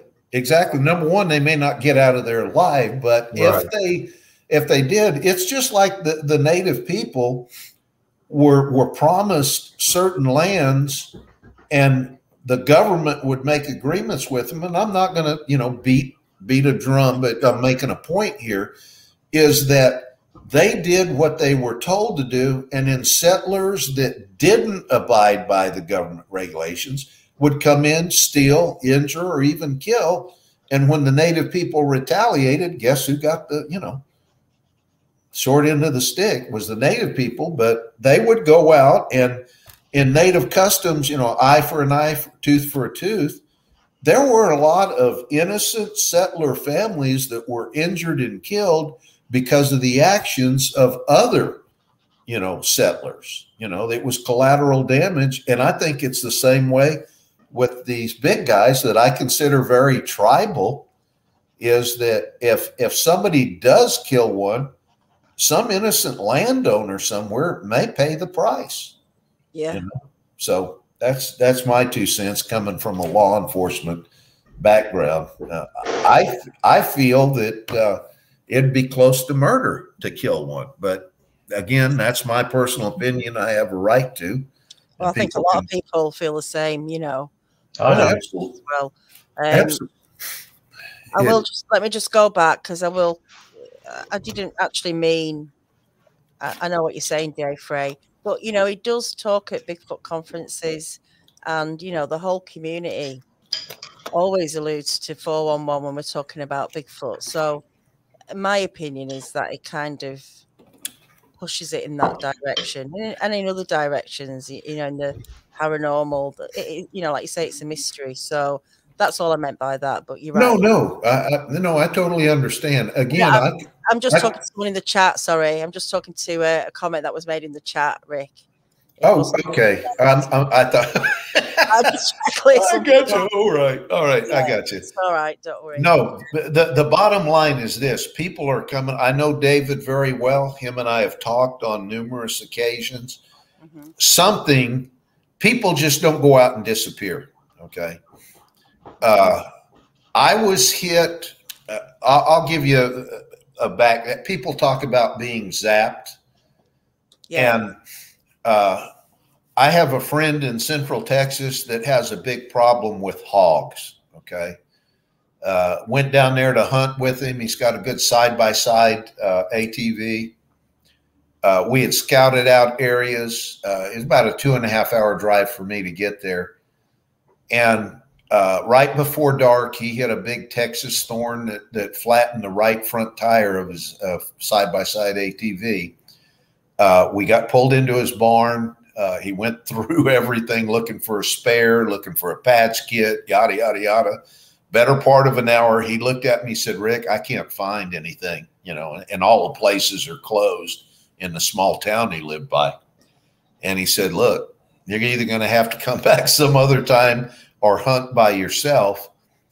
And I made the foolish decision of going out there, nowhere to run, hide, or climb, you know, no ATV with me. And I don't know if you know, big boar hog can be very aggressive. Yeah. And it was not a real prudent idea on my part. I was confident. I had my Series 80 45 cocked and locked. I had a couple extra magazines. I had an LR 308. I don't like the 30 round clips.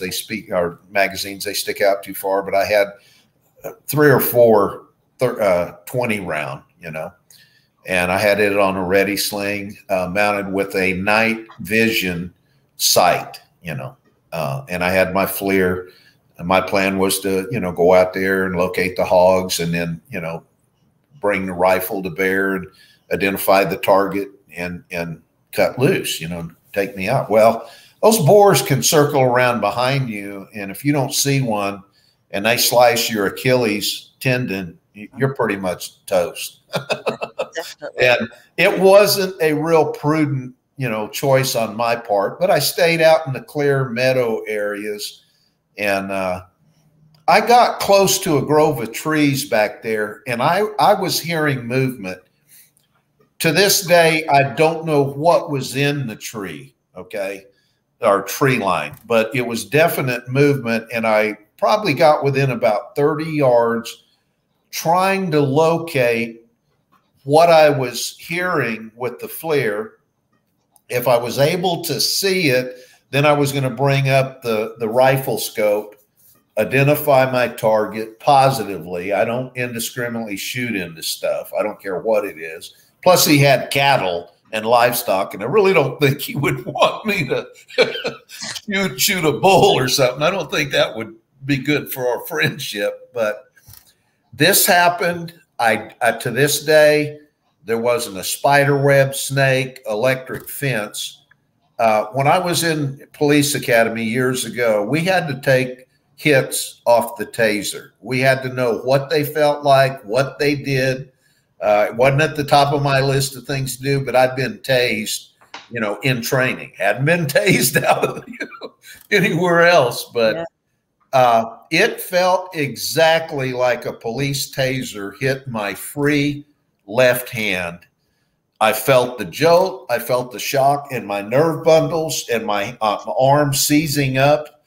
And I basically did a kind of a back step and a spin and simultaneously clicked on a bright cap light thinking I just got bit by a snake. There was nothing there on the grass. There was nothing moving out. There wasn't a spider web, but my left hand was useless for about the better part of a minute.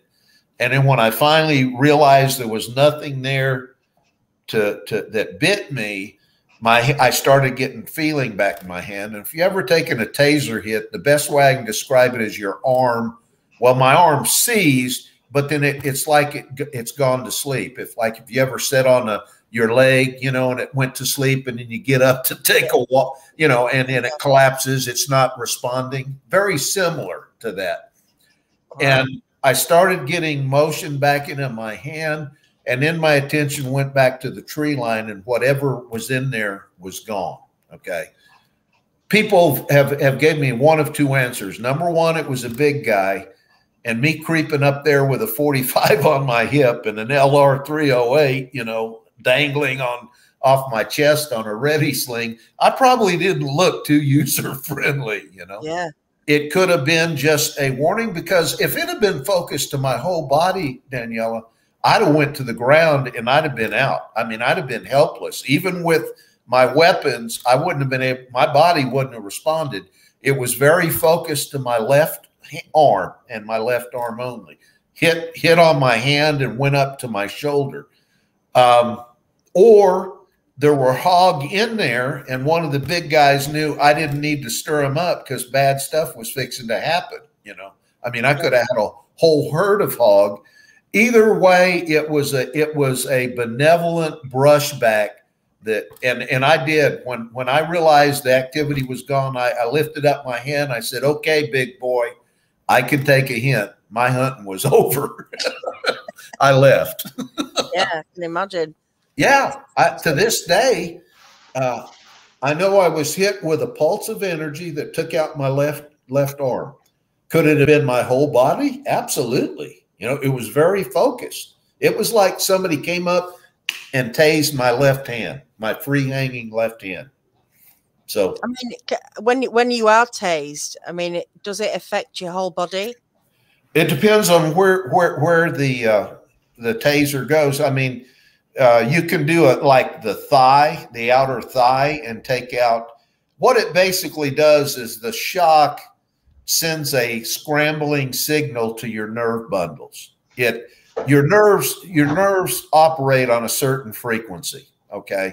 Mm-hmm. And the frequency of this shock purposely scrambles your nerve bundles so that your actions and stuff don't get to the muscle. You lose muscle control, actually.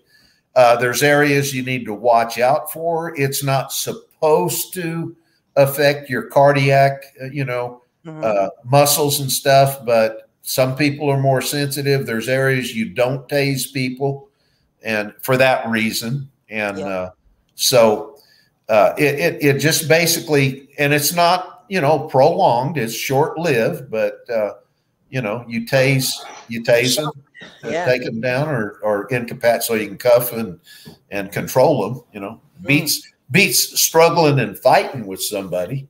Definitely. Oh God, having to run after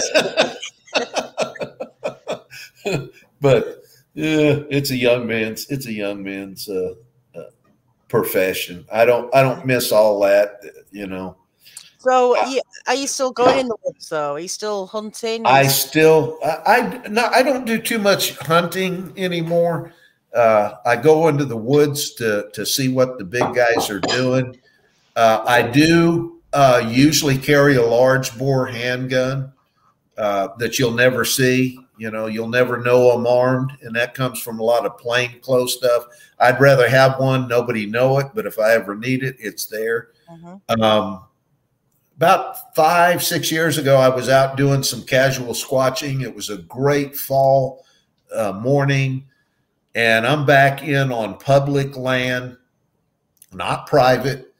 I got jumped by 3 feral pit bulls running loose. Oh, wow. And fortunately, a double tap right in front of them turned them away. I could have easily dropped 2, possibly 3 of them, but I'm a dog lover.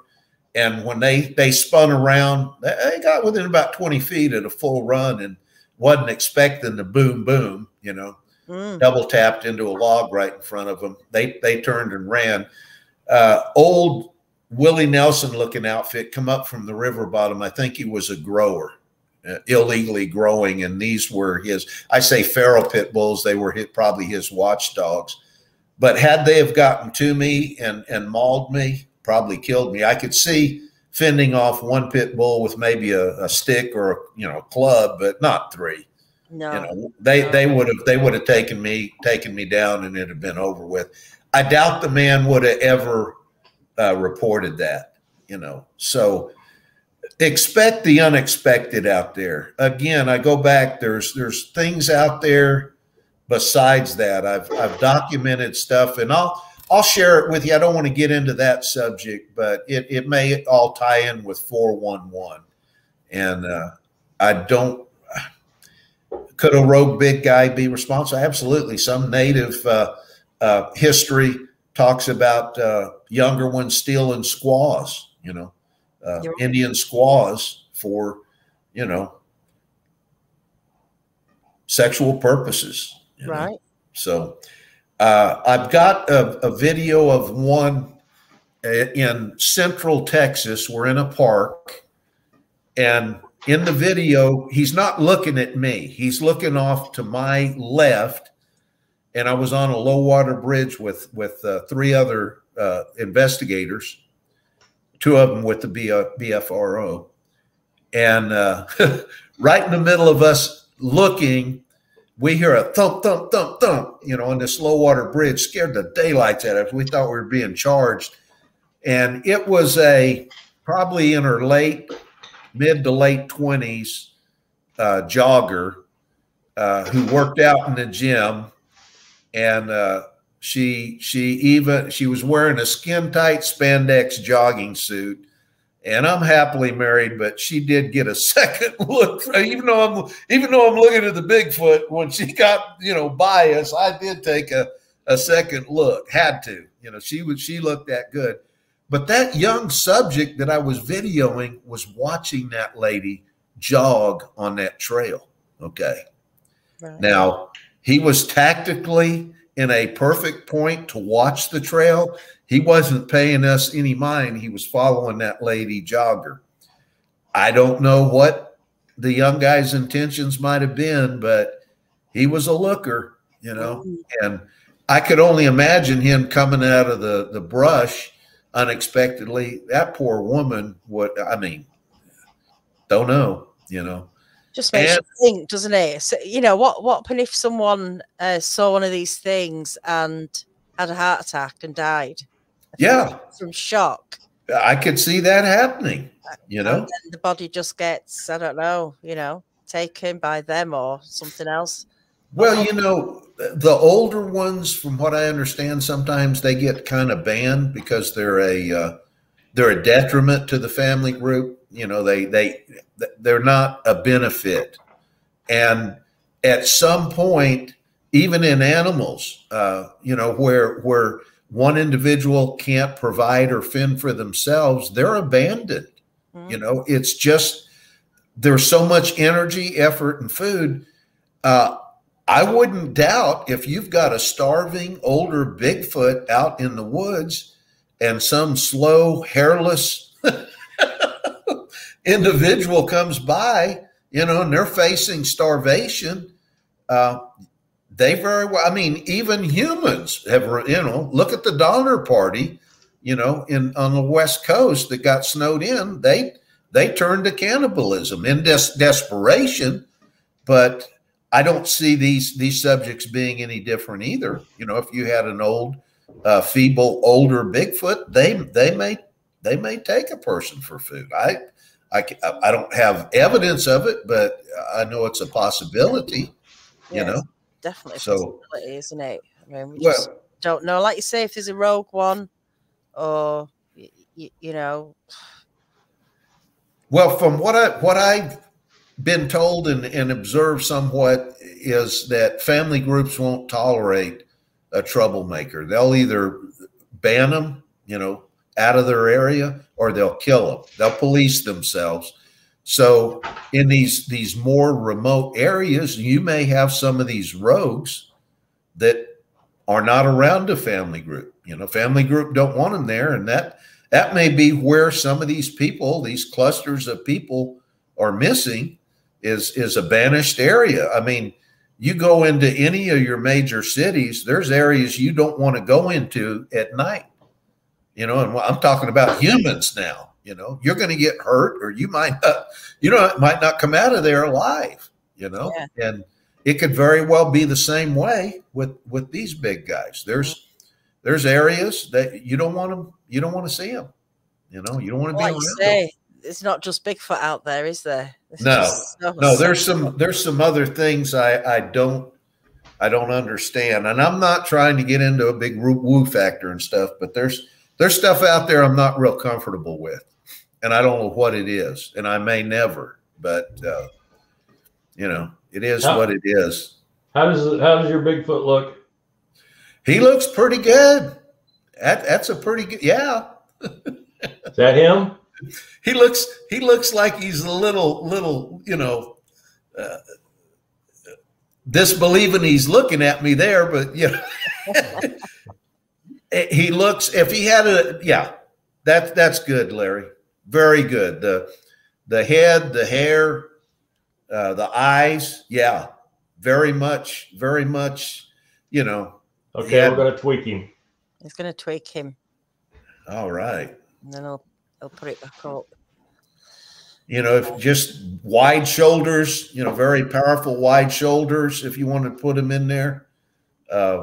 Very, very pronounced, you know, tricep, bicep, you know, and yeah.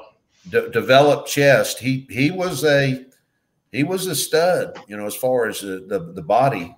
Very, very big, you know, broad shoulder. Well, like the one person said that I've stolen 1,000,000 times. They share the force during the day. They own it at night. Strangeland says, Rick, have you come across any TP structures that have been changed in look, height, width, and number of sticks, etc., changed over time? I've come across in my matter of fact, my first sighting was 2010 in this area. It's posted Corps of Engineer land in some of the area. There's another side that I guess the fence blew down years ago, and that was my defense if we ever got caught in there, is that, hey, we walked in, you know, if you want it secure, it's got to be secure, you know, and we would walk in and we wouldn't pass a fence line or anything. I did find remains of a little bit of fence there, but it was kind of buried and, you know, gone. But I lost my train of thought. What is oh, we were in there in 2018. I don't think I have any of that I could send you. It's it's a perfect asterisk shape, pulled up, trees pulled up by the root balls, and two of them are crossed, and one of them, I mean, it's perfect shape. It was in an area not likely traveled, so it's a significant marking that I have no idea what it is, you know. I mean, why it was put there. These trees were pulled up and carried there from, so effort was involved in there. Is it a place of birth? Could be, you know. Some people think of possibly graves that, you know, we mark our graves. That could be a grave marker. I don't know, you know, but you find them all over, you know, the art structures and stuff. Yeah. I think that, you know, the ones where you see, you know, the trees have actually been pulled up. If that's like just something that they do as a habit, the whole, you know, place would be full of upturned trees, you'd think, wouldn't you? So yeah, it seems like it's only for an occasion, or it's not like then, you know, they naturally just like elephants will just, you know, rip a tree apart, won't they, for the head. In an area where there were young ones, we found the little kind of a brush arbor area. It was brought out that the art structures actually pointed towards the creek, and one of our suppositions, if not proven, is that these are pointer indicators for the young, so that if the young need to get to water or from point A to point B, it's a guide for the younger Bigfoot when they're out, so they don't get lost. It's a directional finder. Right. Don't know, but also found areas where they would make it almost look like an igloo, you know, pulled over, brush put on it. If it was in an area where it snowed, snow would accumulate out and actually just make a mound, but they've got a crawl space in there, and they'll take vegetation back when it's in the warmer summer. They'll mix it up with defecation and urination and churn it up in there and make a compost pile in the dirt there. It's stinky, but they get the compost pile going in the summer. When the cold winter gets there, they bring in tree branches and pine, boughs, and they make them a little bed and they sleep on that. It breaks the wind, keeps the snow off of them, you know, the interlacing, and they've got their little compost going beneath them. So they've actually sleeping on an electric blanket, if you will. Yeah. You know? But I'm sure they get pretty stinky doing it, but it beats getting cold and chilly. To me, that's innovation. You know, that's intellect, that's cognitive thinking. So definitely. Yeah. I don't know how I feel about the, you know, the signs for water. Or, you know, I think any animal can find water. So why would the Bigfoots need an arrow? Say, you know. Well, I was in Georgia. There was a lady showed me, you know, that there was, again,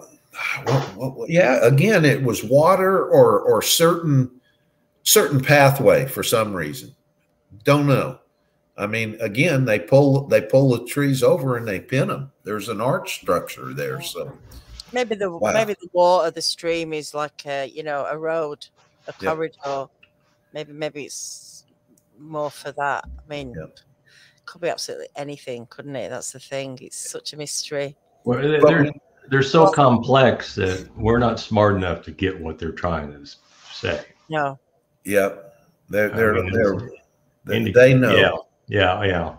When you get out of your car or truck in their area, they know it. And they can be a long ways away. I always talk to them. I say, look, I'm just here visiting. You know, I'm not here to you know, do anything other than just hang out and see. I was in Kentucky with a newbie. First night, I don't know how they knew where I was sleeping. The guy's wife didn't come with him. He said, look, don't sleep in your camper shell. He said, I've got this 32-foot trailer. He said, a sofa sleeper in the living area. Well, I didn't pull a sofa sleeper out, but I threw my sleeping bag and pillow on the sofa, you know, configuration. 3 o'clock in the morning, I wake up and I think, man, what woke me up? You know, I mean, it was silent, man. It was good sleeping, you know. And I started to lay back down, and that's when I heard the tap, tap, tap. It wasn't a bang. It was just like knuckles on the side of the wall, right where my head was on the sofa. How they knew where to tap. So I said, look, I'm tired. Would you please let me sleep? Nothing. I mean, I went to sleep, slept like a baby. Next morning, I told the trailer owner, I said, hey, did you hear me talking last night? He said, no, man. He said, I was, you know, out, you know, sleeping deep. I said, they're coming up to your trailer at night here in the camp. Well, I get the incredulous look, you know, and he's being polite, but you can see, it's a little hard. So that day with the group, we cooked about 40 or 50 hamburger patties, big potluck. That was our, you know, contribution, you know, as hamburgers.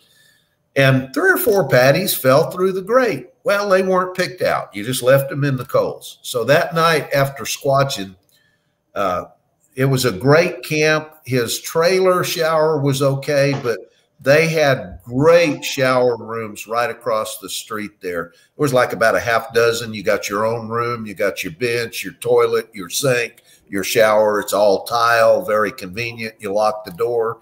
Don't have to, you know, you don't have to worry. That's your shower room. So he said, hey, I'm going to go across the street there and grab a shower because it's kind of hot and humid, you know, and I'm on my computer sitting on the sofa typing away and downloading some videos and audios. And he goes out the door. I hear him go. I feel him going down the steps. That last step, the trailer rocks. The door yanks open and he jumps back inside. His eyes are wide. And he said, man, something big just ran away out there. I never looked up at him. I'm just still looking on my computer. And I waited about 5 seconds and I looked up at him and I said, I told you so. What it was, he came out the door and it was a big guy right 10 feet out where the built-in grate for the camp was down picking the pieces of the hamburger patties out. And when he opened the door, that guy jumps up and takes off. And of course, he sees the big movement right in front of him and he turns around and jumps back in. Wow. I love those kind of stories. Yeah. You know, they're funny. You know, and the people next door in the camp said, yeah, I heard somebody running through there is wondering why you guys were. And next day we tracked it. got some knuckle prints and slides and stuff. Yeah, we followed his movement. He was moving out of there at a high rate of speed. But anyway. Well, we're definitely going to get you back. So all right. We've got so much to share. I really appreciate all the stuff you shared with us tonight. It's been amazing. I love, Danielle, I love sharing this stuff. I know you do. Let's have a look at Larry's drawing tonight that is done for you. Yeah. Yeah. There you go. Yep. He was the closest to me. Very human-like, but massive, you know. And that area they raise their young, and it's very guarded. If you got in there, there are people, there are neighbors that would probably shoot you if they knew you didn't belong in there, you know. So it's not a place that would likely have a lot of people passing through, but these family groups are there at certain times of the season, and it's a neat thing. People don't realize it, but there are a lot of landowners that interact with these subjects, and there's mutual respect. Sometimes they get real rude and obnoxious. They can almost get vulgar, but I don't know if I'd want a whole family group living by me. I kind of like I live in a subdivision, but again, I had something, I'll just say this, something long hair went streaking by me one night after I finished watering the trees, new line of trees I planted. And I'll send you that video or picture. Yeah. Moultrie Game Cam caught it. So right. Okay. Thanks, folks, man. I probably talk too much. No, not at all. It's been well. Even if you do, it's been absolutely fascinating listening to your accounts and your research and the stuff that you're doing. And I do want to get into it more. Okay, we get you back on the researchers report. I'll arrange a date with you if you certainly, Dan. We'll keep in touch. I enjoyed it. Thank you, Larry, for your work, and God bless you, sir. That hair is amazing. I say every time, the hair is fantastic. That is amazing, Larry. Yeah, it is. Yeah, it is. Yeah. Just so we drew what you saw. That's all I care about. Well, one picture that these ladies took up there and she said it's okay to share. I got the permission. I'll send you that one, Danielle. It's pretty good. Yeah. And I'll send you, when I was going in, and you'll understand the picture. When I was going in there and all these movement, I had a little RCA Small Wonder, and in my nervous fidgeting, I was taking pictures, and I've got one peeking out over my shoulder. It's not telephoto. I'll send you that one too, but yeah. I gotta go home to do that. It's in the moonlight. I'll send you the picture and then an enhancement of show. He's within reaching distance. I mean, he is close. So anyway, yeah, I'll get it to you when I get back home. So. Yeah, no problem. Thank you once again. Yeah, thank you. All right. Really appreciate folks. It. Larry, thank you very much. You're welcome. Thanks for your amazing skills. Yes. Thanks to everybody in the chat. Sorry for missing any questions, but I appreciate you all being there and for hitting the like button, the thumbs up button, whatever you want to call it. Did we make it over 200? We did. Did they know about my animal family? Oh no. I haven't got it here, but you are doing an animal family. I can't find it, Larry.